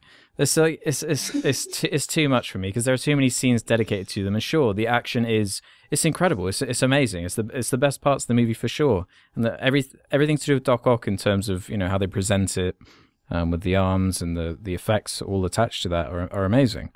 But there's also a plot and characters and arcs that happen around it that are pretty bad for the most part. Some awful dialogue in there. Some just really bad scenes. Some of the CG has aged dreadfully, just like in the original Spider-Man. I don't think the CG has aged that poorly, though. No, I don't know. I don't feel that. In the same way... Nah, man. I think it's so obviously CG. Like, when they're falling down the side of the building and... Yeah, you can tell it's CG, but it's not, like, the worst. It's not like, oh, I no longer believe that this is happening in the film's universe or anything. It's not like the first one. It's well done. Like, all the effects are well done. And they only use CG when they absolutely have to. Like, there's plenty of moments when he's climbing up buildings or whatever, and it's a set. It's a wall they built, facing down, and they shoot the camera in a certain way, so it looks like he's climbing up. Like, there's plenty of practical stuff, and that's all the stuff I liked. The effects at all. Yeah. It looked very much to me like, what was it, 2004 CG. That was very obvious to me. Yeah. There's a lot about this film that I love even more than the first. There's a lot about this film that I don't love even more than the first. I think Mary Jane got so much worse. There's like Aunt May fucking dangling from the umbrella. That was weird. Like, she seemed to have super strength. I know. There's a lot. I mean, like, yeah, there's like heightened aspects of what I love about it, and also like what kind of drags it down a little, I guess critically for me. I think I like this one more. I would sooner watch this one again than the first one. But I think I'm giving it the same rating, 7 out of 10. This one's like a higher 7 than the other one. The other one was like close to a 6, but still a 7. This one's like higher up, I guess. But yeah, I really, really love it. Not enough to give it an 8. Well, if we're talking purely about my love for the film, then it's just like I could give it a 10. But, from a critical standpoint of just the overall cheesiness and especially Mary Jane, just such an awful person and just stupid things that happen and, the plot, then I have to give it a 7. Mary Jane wasn't that annoying to me in this one. Yeah, But in the third I can't stand her. in the third one, she's a fucking piece of work. What'd you think? Along to everybody else. What'd you think of Spider-Man 3? Third one's not as good as the first two. I think we can all agree on that. Spider-Man 3 is bad. I'm just gonna say it, man. It's Spider-Man 3 is not a bad movie. good I don't think movie. it's bad. I don't think it's bad. It ain't good. It's kind of a guilty pleasure, but I don't think it's a Kind like. of. I don't. I don't. It's think not boring. Good. I'll give it that. It's entertaining. Right. That's the thing. It's Yeah. entertaining. There's lots of well done aspects about it. I actually think the first half is not that bad. It's not really till like Topher Grace gets his Venom suit that the movie really starts to get just awful. But I mean, there's some good aspects about it. Yeah, I mean, there's elements that are like kind of still there from the first two, but in terms of the first two movies, there's this, I guess, internal debate of like, am I laughing with the movie or at the movie? This one, it's definitely at the movie for the majority of it. Yeah. It's definitely like, yes, I'm still laughing in the same way, but it's kind of like an uncomfortable, like, yeah, this is bad, and I'm still enjoying it because I love the, Sam Raimi trilogy, and this is nostalgic in a way, but it's less charmingly cartoonish and more just like poorly thought out. When you look at what doesn't work about the film, it's like, okay, it's more messy. There's conflicting stories, there's too many villains. It's just a big mess. It's not that much different in terms of each scene on its own, in terms of the the presentation and the way the characters are kind of acting, but it's just stuff with so much unnecessary garbage that just Studio doesn't need to be there. interference. Too many villains, too many characters. Studio interference. That's First what of all, happens. they brought Venom into it. They Yeah. said you have to put Venom in this movie. And a lot of my friends are convinced that Sam Raimi made this movie bad on purpose because he was just so pissed. Well, he didn't that want to had put keep Venom in. changing everything. No, he clearly didn't, and Venom feels very thrown in. Yeah. And a lot of the Venom stuff is the worst stuff in the movie. Yeah. It's like the worst easily. interpretation of the character that I've seen. It's like, this isn't Venom. A Like, very what the fuck bad is this? interpretation of Gwen Stacy. Oh, Very yeah. bad interpretations of a lot of the new characters they put in. The old characters are still good. I think James Franco, he sucks, but he's okay. Like, compared to he's what awful. he's been up to before. No, come on. Like he the- has an amnesia plot. Oh, yeah. in Spider-Man. Oh yeah, all right. No, I you forgot. can't excuse that. that shit when he was cooking with Mary Jane and they were like, "Oh, we love each other now." All of a sudden, like that was so bad. Yeah. They're worse. Both of those characters are worse than Spider-Man 2, which Mary was Jane worse than is Spider-Man really 1. just irritating. Oh, in this yeah. film. She's getting pissed off because Spider-Man gave Gwen Stacy a kiss. Fuck you. You kissed everybody in Spider-Man 2. There's not a character you didn't fucking kiss. Okay, you're allowed to kiss everybody you want. He can't give one kiss. She left her husband at the altar for him. What the fuck kind of person are you? Miss Moral Superiority over here? Fuck you, Mary Jane. She's a terrible person. And this film just, like, exemplifies it. She's just so awful. I'm just mad at What her the about whole Sandman? movie. Sandman sucked. What do we feel about the Sandman? First of all, what the fuck was his origin? Where he was running away from the police and then he falls into this like hole that has a bunch of sand in it, and then just this machine turns on. Yeah, they were doing like there's no sensors, like molecular particle mixing physics sand. testing. He's sand now. See, I thought that was no more stupid than the first two movies in terms of Sandman. I think Sandman is the one thing Sam Raimi wanted in the movie. I thought that was the villain Yeah, he definitely was wanted passionate it. about. That's And I feel fine. like his introduction, his origin with his powers thing, that was really, really stupid, even more stupid than the previous two. But you could forgive that if the rest of it was okay. It's not just like the origin of his powers. It's Sandman. Out of all of the villains in this entire trilogy, it's the one where like the more you think about it, the less it makes sense in every aspect. Like just how he works physically. Like, does he have lungs? He has eyes, I guess. Like, is he he not allowed to drink water? Like, there's just so much about it where the whole physical explanation of what he is just like, okay, this is dumb. You know, this doesn't make sense. Yeah, I mean, if you go that deep though, then the first two movies' villains like make no sense either. Not as much, not nearly as much. I don't think. It's not as bad or as unconvincing. I mean, what is the Green Goblin is? He just has some gas that makes him evil. Dr. Octopus he's got robot arms that are evil. This is like, we're gonna rearrange your molecules so that you can turn into sand. It's fucking too far out there for this kind of series, I think. Yeah, I agree. He's like a famous Spider-Man villain. Like Venom, even Venom is more. I thought the whole point was that it's cartoonish and dumb. This is overboard. That's what makes them good. But it goes too far. That's the issue. I think it just goes too far in this one. Not only does it go too far, but in this film, there isn't that much holding it up outside of that. You know, like the cartoonish and dumb aspects of the first two. It's like, yeah, it's that, and it's part of the tone, and I love it, but like there's substance there as well. Whereas in this film, it's like, it's really difficult to find the substance here.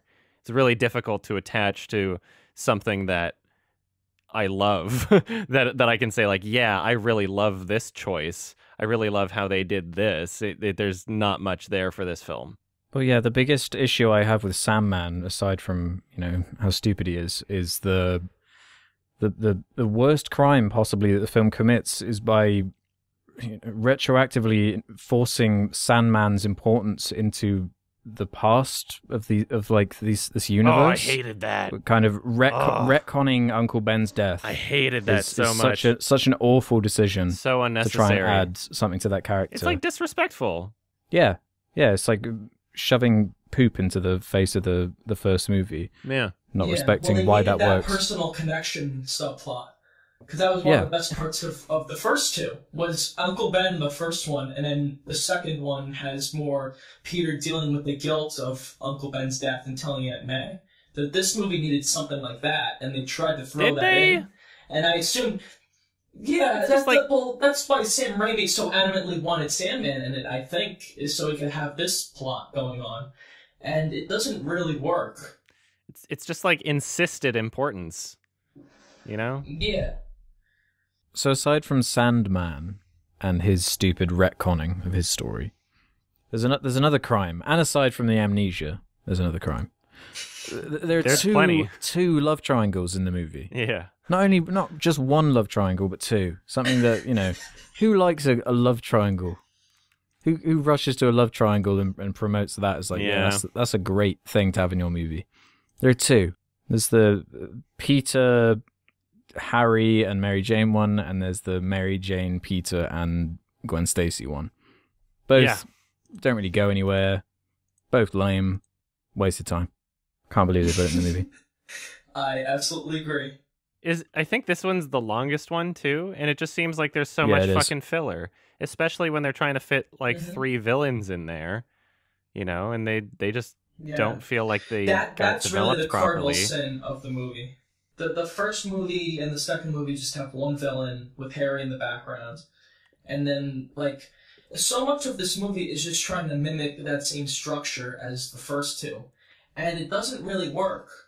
Like how you have the relationship issues in the first two with Peter, like that was interesting and it worked somewhat, and then in this one it doesn't. Because, like, Mary Jane and him are already together. She already knows that he's Spider-Man. And so what they try to do with it just isn't that interesting.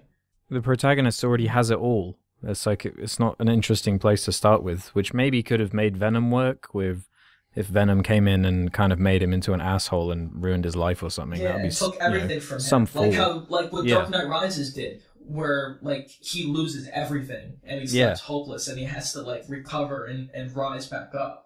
That's what this movie needed to do. But it doesn't, because it's too busy copying the first two. Yeah. Maybe it was just Venom and just Harry. That's more than enough to work with. You don't need anything else. Right. You don't need all this garbage around it. But they're both photographers, and they want to be the best picture takers for J. Jonah Jameson. See, it's like a yin and yang sort of thing. Yin and yang. Well, it's the superhero trope of, oh god, we got to come up with a new villain. No, I think it's pronounced yang. I sort of, yeah, I think you said it totally wrong. Yin and yang. You were like yin and yang. What the fuck is that? Yang. No, I think it's pronounced yang, actually. I looked it up, but I might be wrong. I know everybody says yin and yang, but I think it might be yang. That's why I said it that way in my Old Boy review. But because I looked it up and that's what it said, so I don't know. Fuck. Okay. Well, we'll find out from the comments, I'm sure. Yeah. Anyway, where did that originate? Go ahead. Doesn't matter. Let's move on. No, I was just saying how that's a tried and true superhero villain cliche with the evil version of the goodie thing, you know, evil Iron Man in Iron Man 1, you know, and so on and so forth. But I just don't think you should have Tobey Maguire and Topher Grace in the same movie. Quite honestly. Topher Grace is really bad. It does become a bit of a parody of itself, doesn't it? Yeah. At points. Yeah, it's too far. It goes too far, and not in a good way. That being said, there's a lot I like about it still. So see, one of my biggest issues is I thought the action sequences and CG were abysmal. I thought it was worse than Spider-Man 2 and even worse than 1 in a lot of ways. Mm-hmm. So I couldn't even latch onto that like I could with the previous 2. You know what I think happened? I think that because there was so much of an overabundance of computer effects in this film, the budget was just more spread out between each shot. Like in the first 2 films, sure, there was CG, a lot of it, you know, but like it was used sparingly. It was a healthy mixture of CG and practical, whereas this film, it's like there are no practical shots of Sandman, you know, like there's CG everywhere. No. And they try really hard to make it look cool. And it's so lame. You compare like that train scene, which has tons of practical shots. Most of it is practical. And this scene in Spider-Man 3 where Harry is fighting Peter, and they're like flying on the gliders and going through the city. It's all CG. The whole thing. So bad. It's just like if you're watching a fucking computer. Some of it is green screen. Some of it. Yeah, and it looks really fake. It looks terrible. Just, they couldn't do it. They weren't. Yeah, I don't even think you could do it now, really. I like the idea of some of the action sequences, though. Like, I like the idea of that one where he's got the ring that he's trying to keep a hold of, but Harry's keep making him, like, drop it. That could have been a fun action sequence with the, you know, proper visual effects and whatnot. But I did happen to see... it goes too far. It does go too far. But I did happen to read in the trivia that supposedly after test screenings of the initial cut, audiences complained that there wasn't enough action, so at the last second they filmed a bunch of action and shoved it in. Yeah, that's hilarious. So that might be why it looks so dreadful. You know, it does look so bad. Harry? I wouldn't be surprised because I thought that scene is particularly ugly on the eyes. Like, I thought that looks so bad. But I don't know. That scene seems kind of like it's a necessary scene. That's how Harry gets his amnesia. Yeah, but it is very long though, isn't it? They might have extended it or something. Yeah, maybe they could have extended it. Like some of the CG was like I thought the CG on the Sandman, while it was a little dated, it looked good. I thought it looked kind of cool. Sometimes it kind of rode the line of being almost okay. Sometimes it's the kind of thing they could do fine now, probably. Yeah. I mean, like, particle physics was more like experimentation at that point. Yeah. Like, they didn't I remember really it being master impressive it at the time. at that point. Well, yeah, it was impressive for the time of like, hey, look what we can do with computers, but it never felt real. Yeah. It always looked like shit, even back then. It was never convincing. I don't want to say it looked like shit. It does kind of look like shit. It looked like Amazing Bulk. No, I thought it looked like Spy Kids 3D at points. The Sandman? Well, when he turns into Not the Sandman, you know, like just shit, the effects. Yeah. Yeah, just in general. Yeah, I agree.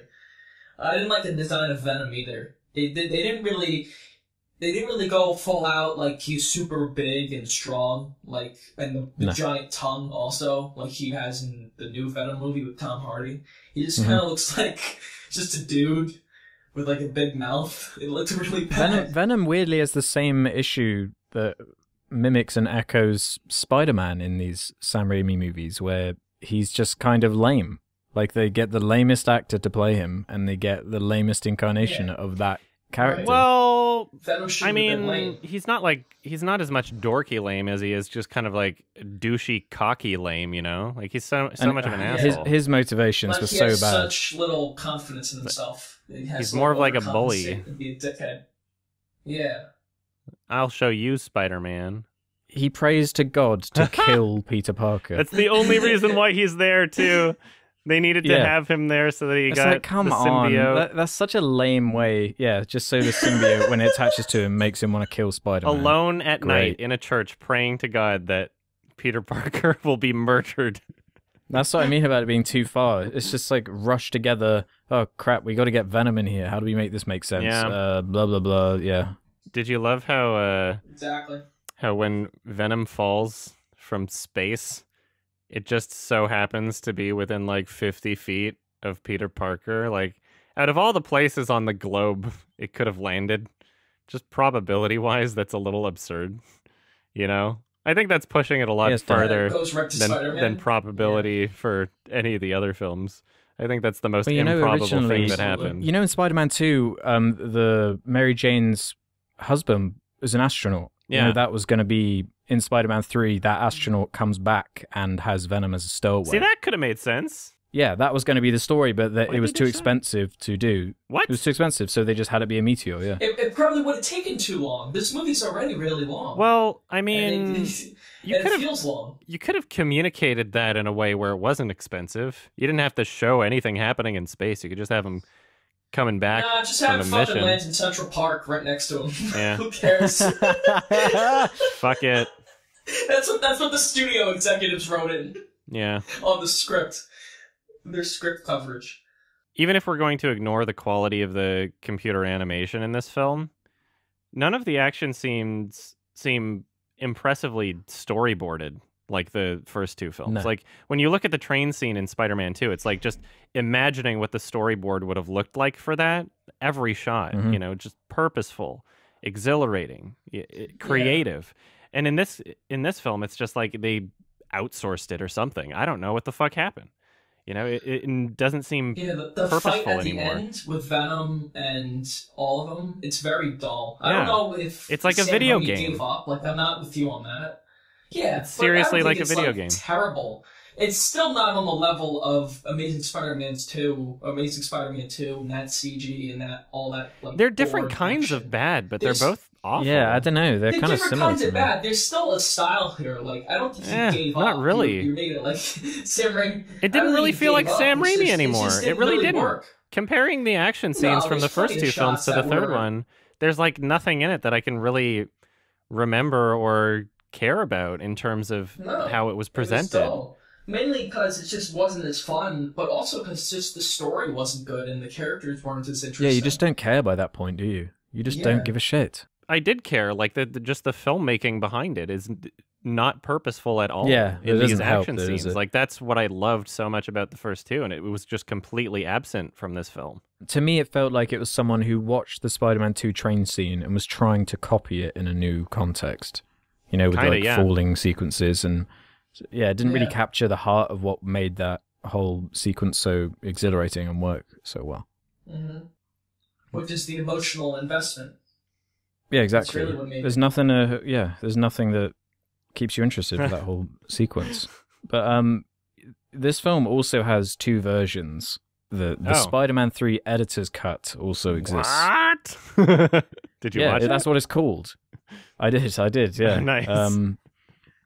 It might be better. Really? Oh, What'd they change? Did they cut Yeah. out Venom? No, they cut out that awful scene from the original cut where, and I can't decide whether this does actually make it better or worse. You guys can help me decide. Mhm. Where Harry, he's already had his face exploded by the bomb, and his kind of butler comes in and kind of explains about what happened with Harry Osborn and how he actually died as motivation to Oh, yeah. convince him to go and help Peter. That scene's just not in the editor's cut. So Harry just shows up. But that's kind of funny. Interesting. That's weird. So because that scene is so bad with the guy coming in and just explaining to him. Yeah. It's genuinely so insultingly bad and sloppy and lazy. Mhm. No, it doesn't have that, and it kind of cuts around the infamous dancing sequence a bit. Oh, really? Is it still in Yeah. there though? Like parts It of is, yeah. Everything's kind of rejigged around a little bit. Whoever put this together tried their very best, I think, but it's too fucked at its core to really fix in any Yeah. major way. But I think, it's not like the Spider-Man 2 different cuts where it's so definitive which one is better for me. Like this one is, both cuts aren't great no matter what, because the story the is new just cut, so though, lame. is shorter and it has less awful shit in it. Like that. Yeah, So. yeah. The editing's still bad in it though, because they don't have any real choice of like what to cut around. Yeah, it's kind of a cluster. Can we talk about emo Parker for a bit? Yes. What were they thinking? That was bad. Like, emos were not, like, know. well received by society at that point. Like, why would you turn your flagship superhero into Mr. Emo Boy? Like, the symbiote made him dye his hair and get some hair gel and put it over his eyes. Like, what the fuck was Yeah. that? What were they thinking? Again, they wanted to do over the top. Like, don't think about it logically. They wanted to do over the top. He becomes a bad boy, which could have been It wasn't really a funny, bad but boy. It went too far. It was so weird because Yeah, it was so he was a bad conflicting. boy. No, they were trying at the same time. It was like, But it was haha, a like goofy bad finger boy. guns, you were like. supposed to laugh at him. At what point does a guy dressed like that, this fucking dweeb, who's now like Mr. Emo Kid, at what point does he start getting all the ladies in like any kind of society? Like, oh yeah, I'm so confident and suave now. That's like the that issue would be with like, ew, gross. doesn't. Get away That from was me. funny. Like, what the fuck is that? I think aside from that, it would kind of work, because it's like the antithesis of the raindrops keep falling on my head sequence from the second one. It's like the opposite. Yeah. It's just supposed to goes be too exaggerating. Yeah, it doesn't make sense within the confines, because it would kind of work because they already established that Venom kind of accentuates feelings that you're already having. So it would make sense for this lame-o to think he's kind of being cool by having this alien, accentuate how he's feeling, but it actually works for him. Yeah. So They confirm that's it. what makes it really confusing. Yeah, exactly. If everybody was like, ew, gross, get away from me, then that would have worked so much better. But instead, it's like, But they oh, were. everybody. There were tons of people. Well, like maybe just in the dance scene, there was some weird looks or whatever. But like, he wound up like getting into like clubs and getting girls and shit, and like it was so like the film was like reinforcing like, yeah, he's a bad boy now. Like, what? This isn't cool. It felt like unintentionally lame, and I get that they were trying to make it kind of lame also. But like the fact that they were reinforcing this idea that like, oh, he's cool now, that really did not help it. Yeah, it should be accentuating that he's lame. Yeah. Have you seen the YouTube video Spider-Man 3 dance scene with realistic audio? No. You should check that out later. Nope. It's really funny. Somebody took out the music in the dance scene and just added like a bunch of Foley. So like his clothes like ruffling and just him going like, and like you can hear the footsteps. It's really funny. Yeah. Just like traffic in the background. That's what I was picturing when he was dancing to Yeah. himself. It's like there's no music in Because it doesn't the make real any sense. world here. Yeah. What are you doing? Yeah. It's so bad. This is a film where like even the score felt worse. Even the music felt like much less purposeful. Like what the fuck was up Danny Elfman with didn't the, do it, did he? He didn't do it? No. Oh, I It was didn't even someone know else. that. Someone called like Christoph Beck or something. Why the fuck did they do that? I mean, maybe he wasn't interested. Jesus Christ. It seems like a lot of people weren't interested in making this one. It's just the overall morale just seemed lower for this. That jazzy bullshit when him and Harry are fighting. Like what was that? Like what the fuck kind of tone were you trying to go for there? It was so weird. It's just a confused movie in every sense. Yeah. I love how the symbiote basically just is on his suit, but not him, kind of. Like, that was weird. Yeah, they kind of picked and choose the way that worked. Yeah, it was a little inconsistent. Yeah. Apparently, the symbiote is classically trained in jazz piano. Yeah. Peter all of a sudden is a master piano player. Yeah, they do things just for the sake of a gag. Yeah. It's like, that's not funny. Yeah. You're just doing this to try and get a cheap laugh. You're Yeah. better than this normally. Yeah, exactly. Look, what else is even left in this fucking film? What else is left? That's like kind of the whole movie. Yeah. What is this film even about? There's not that much to pull from this film other than like... That was my real issue with it. It's a messy studio interference kind of cash grab. Yeah. But Yeah. I think some people are trying. I think Tobey Maguire is still good. Sam Raimi came through sometimes. But yeah, it's a very messy movie. Eddie Brock was really annoying the whole time. Like Topher Grace, I hated him. I didn't like Sandman. I didn't like James Franco. Like, I hated MJ. Like, there was nobody to attach onto in this film. Like, not even J.K. Spider-Man. Simmons was so funny. Well, of course, he's always J.K. funny. Simmons scenes were But he's so not funny. even, he's not like a character to attach onto. It's like, who am I supposed to Yeah, he was relate barely to in relevant this to the story? story. Exactly. Yeah. I hated Spider-Man too. Like, they took every character and made them more annoying, and then threw in other characters that were annoying. And so you've just got an entire film filled with obnoxious, unlikable characters that you don't want to see. Yeah, that's the real issue. Because you could forgive like some bad CG and stuff like that if at the very heart of it there was like a good story and real drama with characters that you cared about. But you don't care about any of them because, like you say, they're so unlikable. I don't want to see these guys do anything. The ending, too, was very weak. Just the way they chose to end this whole series. It was limp, just wasn't like, it? Yeah, very limp. It was kind of like the La La Land ending, where they like go to the club and they like lock eyes with each other. Yeah, spoilers for La La Land. But yeah, it was really underwhelming. Exactly. Yeah, what's the rating? It's fucking exhausting, bad movie, and it killed the franchise, which is who knows? I don't know. Maybe a good thing. They could have made Spider-Man 4, I guess, if they wanted. It's a good thing. It's a good thing. Yeah. Let the good thing die. Yeah. And just move on. A third movie being good would have been nice too, but whatever. Yeah, I would have preferred that. Yeah. Yeah, of course. We didn't need Venom. But when does that happen? Like, no. I love Venom. I like the character Venom. I would like to see Venom in a Spider-Man movie that's good, but that's never going to happen, so whatever. they still gotta, they haven't done it yet. Still waiting. But yeah, it's going to be a it's challenge. too silly, it's too messy, there's way too many villains, but overall I still enjoyed parts of it. Like a 2 out of 5. We're kind of in agreement on this one. I think it's just a mess, but not the worst thing in the world. It's kind of interesting. Like, you can't take your eyes off it in the same way you can't take your eyes off like a dying animal or something. just to see what's going to happen next. It's still entertaining. Yeah, it's entertaining, but it just becomes the very thing everyone thought the originals would be, on paper before they'd proved themselves. It's like, oh, you just became the very thing. Get out of here, man. 2 out of 5. Yeah. Yeah, it's not good.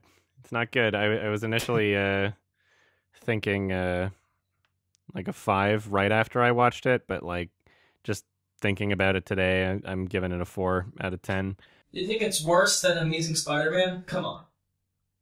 Well, I mean, I think what did I say about the Amazing Spider-Man? I think I said I give it a 4 or a 5.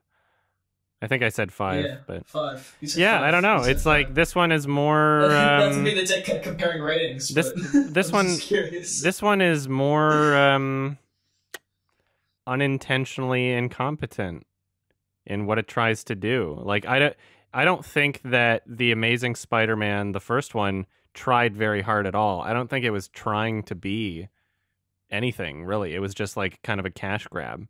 And in that sense, it was more kind of like honest with itself, I guess. Whereas this film, This film, Yeah. it like this is the conclusion of this trilogy that so much love initially went into, and to see it all crash and burn, and like I'm more annoyed by this film. Like the Amazing Spider-Man 1, I'm bored by it. This one I'm more annoyed by it.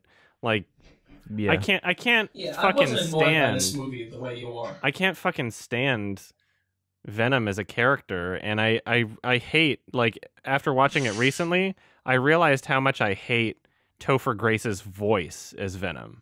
I realized just watching watching like Venom and hearing like, "I'll get you, Spider-Man." Like, fuck off. That's not Venom. What the hell is that? Mhm. What the fuck are Yeah. you doing? Like, it was just That's it felt lame, like man. not just a betrayal of like the comic books and source material, but a betrayal of the trilogy.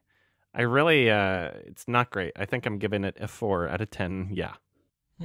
I don't see this as a crash and burn. Like, I don't think it's that awful. I just think that this is more like it petered out Petered. as a series.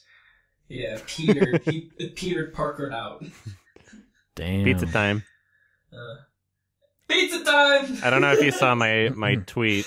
I took a little snippet of the movie watching party, and we ordered pizza, and when he said pizza time, we all ate our pizza. Because somebody, I found out, like, I just did a Google search, when does Peter Parker say pizza time in Spider-Man 2? And there was actually a Reddit post that made it to the front page on New Year's this past year saying, hey, FYI, if you start playing Spider-Man 2 at like 11:52:30 p.m., he'll say pizza time at midnight. What a great way to bring in the new year. And everybody upvoted it. But yeah. All right. That was a great lengthy discussion on the Spider-Man films. I'm glad we did this. Okay, We some did it. questions, and let's get the fuck out Yeah, of we'll here. do like 2 or 3 questions. I gotta get back to It's a long heroin. episode. Okay, I'll do some ones that aren't juicy as F. Sorry. Yeah, they got plenty of content. Yeah. Okay, so if you want to leave your own questions for us to answer in this part of the episode, head over to the Sardonicast Reddit, where Ralph normally leaves a funny little thread for you to leave whatever question you want. So we'll start this one with Junkyard Jesus 1981, with a topic that's on people's minds, I think, at the moment because of the Oscars. In your opinion, what is the worst Best Picture winner? I mean, the two answers are kind of obvious, aren't they? What, like Crash? And Well, one of them is Crash for me. I've never even seen Crash, but that's my answer. yeah, I I enjoyed want it to when see I it was just out of younger. curiosity. But thinking back on it, it's not aging well in my memory. And there's a lot of stupid things that happened, and it was really forced and preachy. So there's one, I guess, but I don't know. Like, I'll have to look at the Best Picture winners on Wikipedia, see if there's another one that stands out. Don't you don't like Spotlight, do you? I thought it was just a very bland, boring, unspecial movie, but it's not something that I thought was terrible. It was just not something that I would have liked to have seen win Best Picture when there were so many other nominees that were much better. Those are the only two that really jump out to me, because I went through a Yeah. list of a bunch of them. Oh, really? That's usually it. Yeah. I don't really think Spotlight is bad, but I don't think it deserved to win. It's just forgettable. Best Like, Picture. nobody fucking talks about it at this point. Yeah. Obviously. Yeah. It was also Yeah, really that's what I surprising that it also won. Like, that didn't make any sense. Yeah, like The Artist and King's Speech, like all those movies are good, but I think there's always movies that are better. Like, the only one I would say is bad is Crash. Like, that's the only one I would Okay. say is bad. Well, I'm just scrolling through. We're in the 2000s. We're in the 90s. Yeah. Yeah, nothing really jumped out at me nothing- aside from those two. Nothing offensive. We could beat that this year, given the nominees. We could Yeah, I was definitely beat thinking that. that. Yeah, if Black Panther wins, that'd I'll be be great. so That would- happy if that Black would be Panther awesome, man. wins. Yeah, I want it to win. Fuck it. Woo! I do do. it. I legitimately want it to win. I think it would be the funniest Yeah, thing. We'll see. It would be hilarious. Anyway. Tunisian asks, are there any filmmakers who you think have made both a 10 out of 10 and a 1 out of 10 And if so, who are they? M. Night. M. Night's a good one. What would you say is a 10 out of 10? I don't know. The Sixth Sense. It's pretty great. I mean, it has its Sixth flaws. Sense is 10 out of 10? It has its flaws, but like overall, I mean, like it might just be me trying to like fulfill the prophecy of of his downward spiral by artificially inflating how great his first film was. Don't take It the wasn't really question your first film. literally in terms of like has to be a 10 out of 10. Yeah, but the question I is more mean- interesting of like a really good movie and then a really bad movie. Yeah. Yeah, okay. Yeah. So I mean, realistically, The Sixth Sense, I don't know, it's an 8 or higher for sure. Like I actually think that it's a great film. I really love it. And Glass was like the worst fucking thing. So Just Glass, or you mean most of I M. mean, Night's you career could is give just the worst thing. realistically, you Happening. could give a 1 out of 10 to several of M. Night's films, and it wouldn't be out of the question. Yeah. So Yeah. No, absolutely. My filmmakers are, well, mine is David Lynch. He made Mm. Dune, which is awful. It's really bad. Mhm. But he also Really? made, of course, Eraserhead and Blue Velvet, like all kinds of great movies. And then also Tarantino. He made Pulp Fiction and lots of great stuff. But What's his he one also star? made, what's that race movie? Death. Oh, Death Proof? Race. Death Proof, sorry. Death Not Race. Death Race. No, it's Death Proof. Yeah, Death Proof. Death Proof, which is really bad. So I fucking love Death Proof. Yeah, we're going to have to do a Death Proof. We totally Argument have to. episode, yeah, I don't let's give talk a about shit. Death Proof, because Death Proof is a piece of shit. Yeah, I'm kind of with you. But we'll get into it. Yeah. I guess debatably, some people would say George Lucas in this answer. Oh, Yeah, that's a great Yeah. answer. That's a good answer. That is a good answer. Yeah. Mine would be Ridley Scott. I love Alien, yeah. but I hate Alien Covenant. Mm. Or Steven Spielberg. You make Yeah. Schindler's List and then Ready Player One. Ready Player Okay. One. Yeah. Yeah. Francis Ford Coppola went from The Godfather to like now he's making Twixt. Some movie Twixt, which looks terrible. I've never seen it, but it's like just shot on a digital camera. It looks fucking awful. Val Kilmer's like 80 years old in it. Oh, you should totally Sounds watch awesome. that. Other good answers for this, even though I would probably not give them a 10 on their films, would be Spike Lee would be a good one. Spike Lee's a great answer. Jason Reitman would be a good one for this. He's directed some great movies and some actually- terrible movies. I was gonna say the guy who made Mute. Oh yeah. Oh, yeah. What's that guy? David Dalton Bowie's Jones? son. Yeah. Yeah. Yeah, he Dalton Jones. kind of. He made Moon made and bad Source Code choices. are very good, and then Mute is awful. But Yeah, Mute sucks. I couldn't finish it. yeah, it's really bad. Yeah, I was literally just scrolling through my 1 out of 10 ratings on IMDb, seeing who came up. All right, Yeah, that's right. it for me. Raging Bull 1999 asks, which movie endings were so bad that they ruined the whole film? Did we answer something like this before?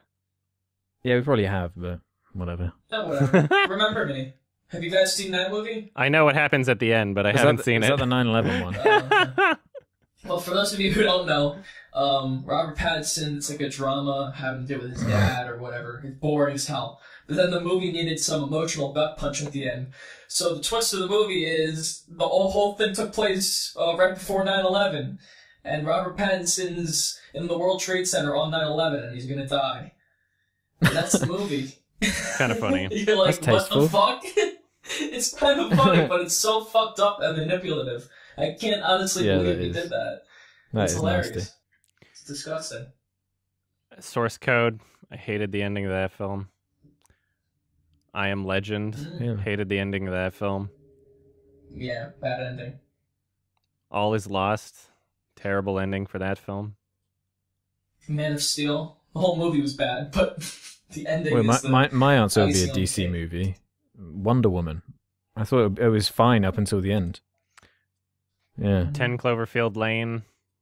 Yes! Yeah, yes, that's a one. good example, yeah. There's a film that like fucking nobody has seen, and it's really difficult to find on Blu-ray, with English subtitles at least, called The Fox and the Child.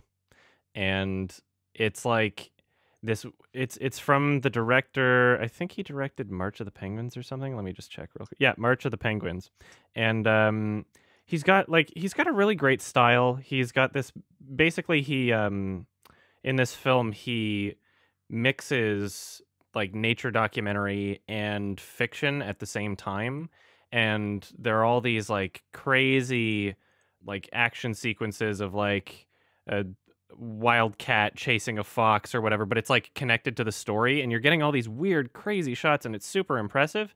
And like the plot of the film is like this little girl is like friends with this fox outside or whatever, and the end of the film is like one of the most fucked up kind of weird fucking things. I'm gonna spoil it, so it's spoiler warning everybody, but like the little girl is like, I want to keep the fox, and she like, you know, she lures it into her home, and then like this entire film that was like, that is on IMDb, it says rated G, and it, like, you would assume this entire film was for kids, like this girl befriending a fox, right? Yeah. The fox fucking freaks out in her room and like smashes itself against her walls and runs all over and like and screams out in pain and jumps through the fucking window and dies. And it's like, it's the weirdest thing. It's like, Jesus. holy shit, what is this doing in this movie? Like, I thought this was for kids. Like, there's no way that would fucking fly well. And that's part of the reason why no one's seen it, I guess, is because it's one of those things where it's like, how the fuck are you going to sell that? Yeah, sounds awesome. It's so weird. Oh, yeah, it's the funniest fucking thing because it's out of nowhere. But, like, it's also just, like, depressing and just, like, terrible. So that was one. Like, that's a great film to show to people who, like, will have no idea that it's coming and just get their reaction. You know, like, oh, we're watching a nice little movie. It's, like, well shot, some cool sequences, this little girl befriending a fox, and then that scene fucking comes up. Like, what the fuck? It's so weird. It's called The Fox and the Child. Check it out. Yeah. Harry the Berry, that's quite funny, it says, what are some of the best uses of music, or alternatively silence, in film? What pops into your mind? For silence, it's Raging Bull during the fight. It's a great use of silence. But music, I gotta think about. You guys go. Well, it depends what you mean by uses of music, because if, like, we're talking about, like, the purpose behind composition, like Inception has very purposeful composition. I think we explained this at some point before, like the theme whenever they're going into the dream world, like the bomb bomb is actually a slowed down version of the you know, in ways very reminiscent to being a slowed down version of the song that they used to synchronize each other's sleeps or whatever, or their dreams or whatever. I found that to be very cool and purposeful, and also the music is great regardless. You know, there's lots of examples of like well thought out and purposeful music, like Johnny Greenwood's Phantom Thread. You know, the notes sound like they're being played on one of those little instruments where you take like a ball attached to a string and just let it fall. You know, it's like, oh, that's, you know, thematic with threads.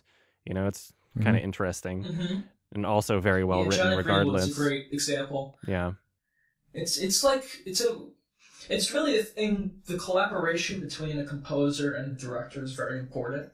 Like I listened to the new score for Bird Box, which is also by Trent Reznor. Yeah. Ross.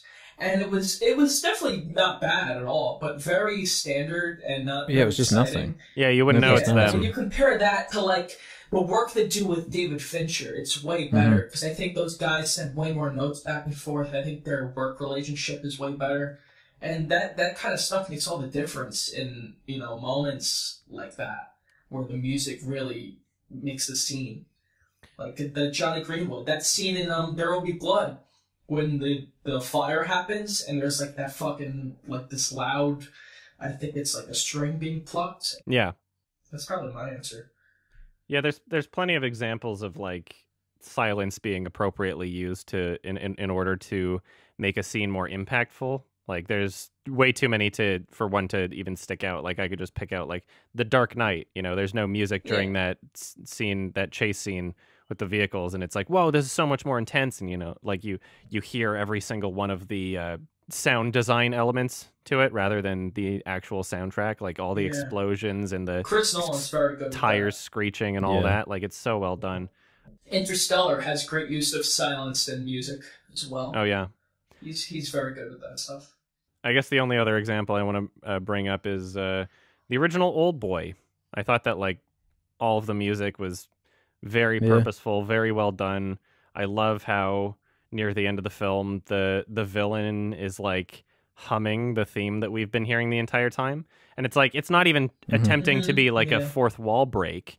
It's like the theme that we heard throughout the entire film is like a rendition, a cinematic rendition of the theme from the Evergreen Old Boys Academy, which actually plays a purpose into the film.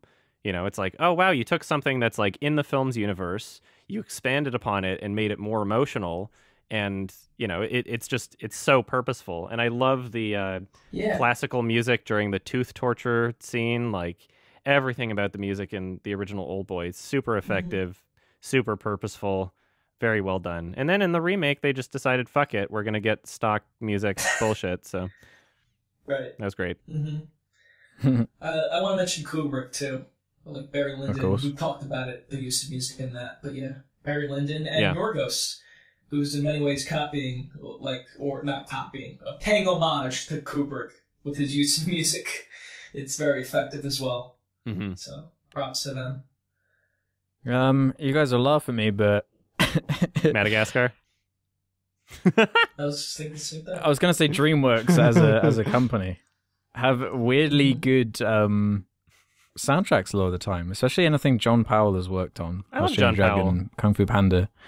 Yeah, Excellent music. Yeah. And even Hans Zimmer did the music for Madagascar 1, 2, and 3. What? And, yeah, crazy. Yeah, man. Oh, Hans. So yeah, that's my choice.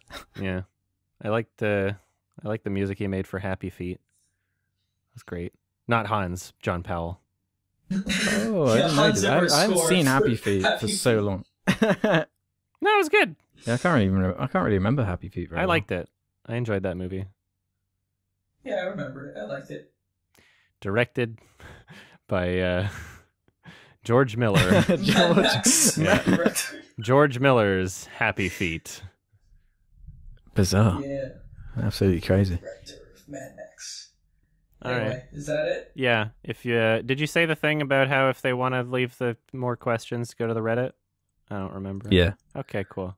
Yeah. Cool. It's Cool. It's my turn to shut recommend a the movie. fuck up. It won't be your turn for a while.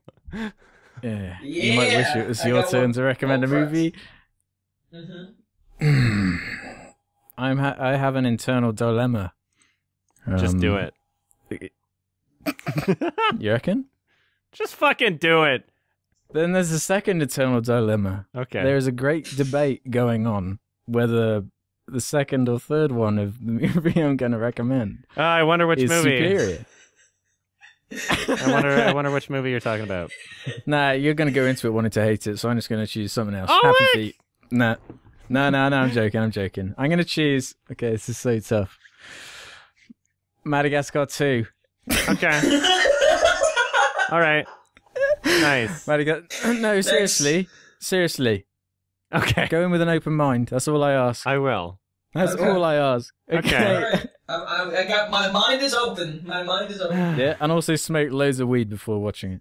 I don't know. Just because I'm a fucking long-haired hippie living in Vancouver doesn't mean I smoke a lot of weed, brah. Alice, you're gonna I'll be do one surprised. viewing sober and then one viewing high. Yes, it's just really for you. short. It's really short, so it's like it's not Okay. much, it's not much of a commitment. Okay. What's the runtime on that? 1 hour and 29 minutes, but it's probably like an hour and 20. Oh, cool. Okay, is there anything that I need to I watched the first movie a long time ago. Is there anything The first one is renowned as being the fucking worst one, all right? Okay. But two All and right. three are you know, incredible. Should we watch both 2 and 3? I mean, You can. I would love to, but okay. I don't know if you guys are willing to do such a thing. I'm willing to do that.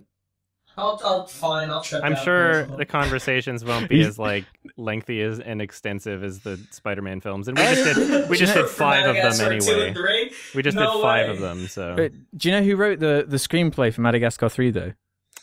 I'm looking at it right now. Chris Noah Nolan? Baumbach. Yeah. That's really funny. That's actually hilarious. Okay. Oh god. Oh God.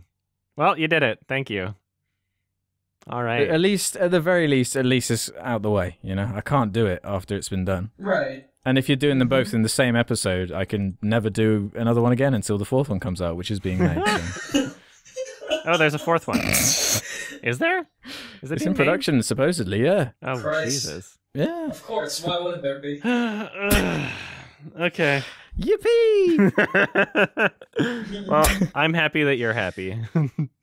So, Nah, you guys are gonna love it. yep. Nah, If, trust me on this one. If any of y'all listening at home want to join in on the discussion, if you don't want to be spoiled for Madagascar 2 and 3, watch them before the next episy we will be having a spoiler discussion. It was worth it just for that. It's thank you for Yeah, thank you. Thank you for listening. to our podcast. If you want to support If you the don't show, watch 2 and 3, you're done for me. if you, I'll watch them. Don't worry.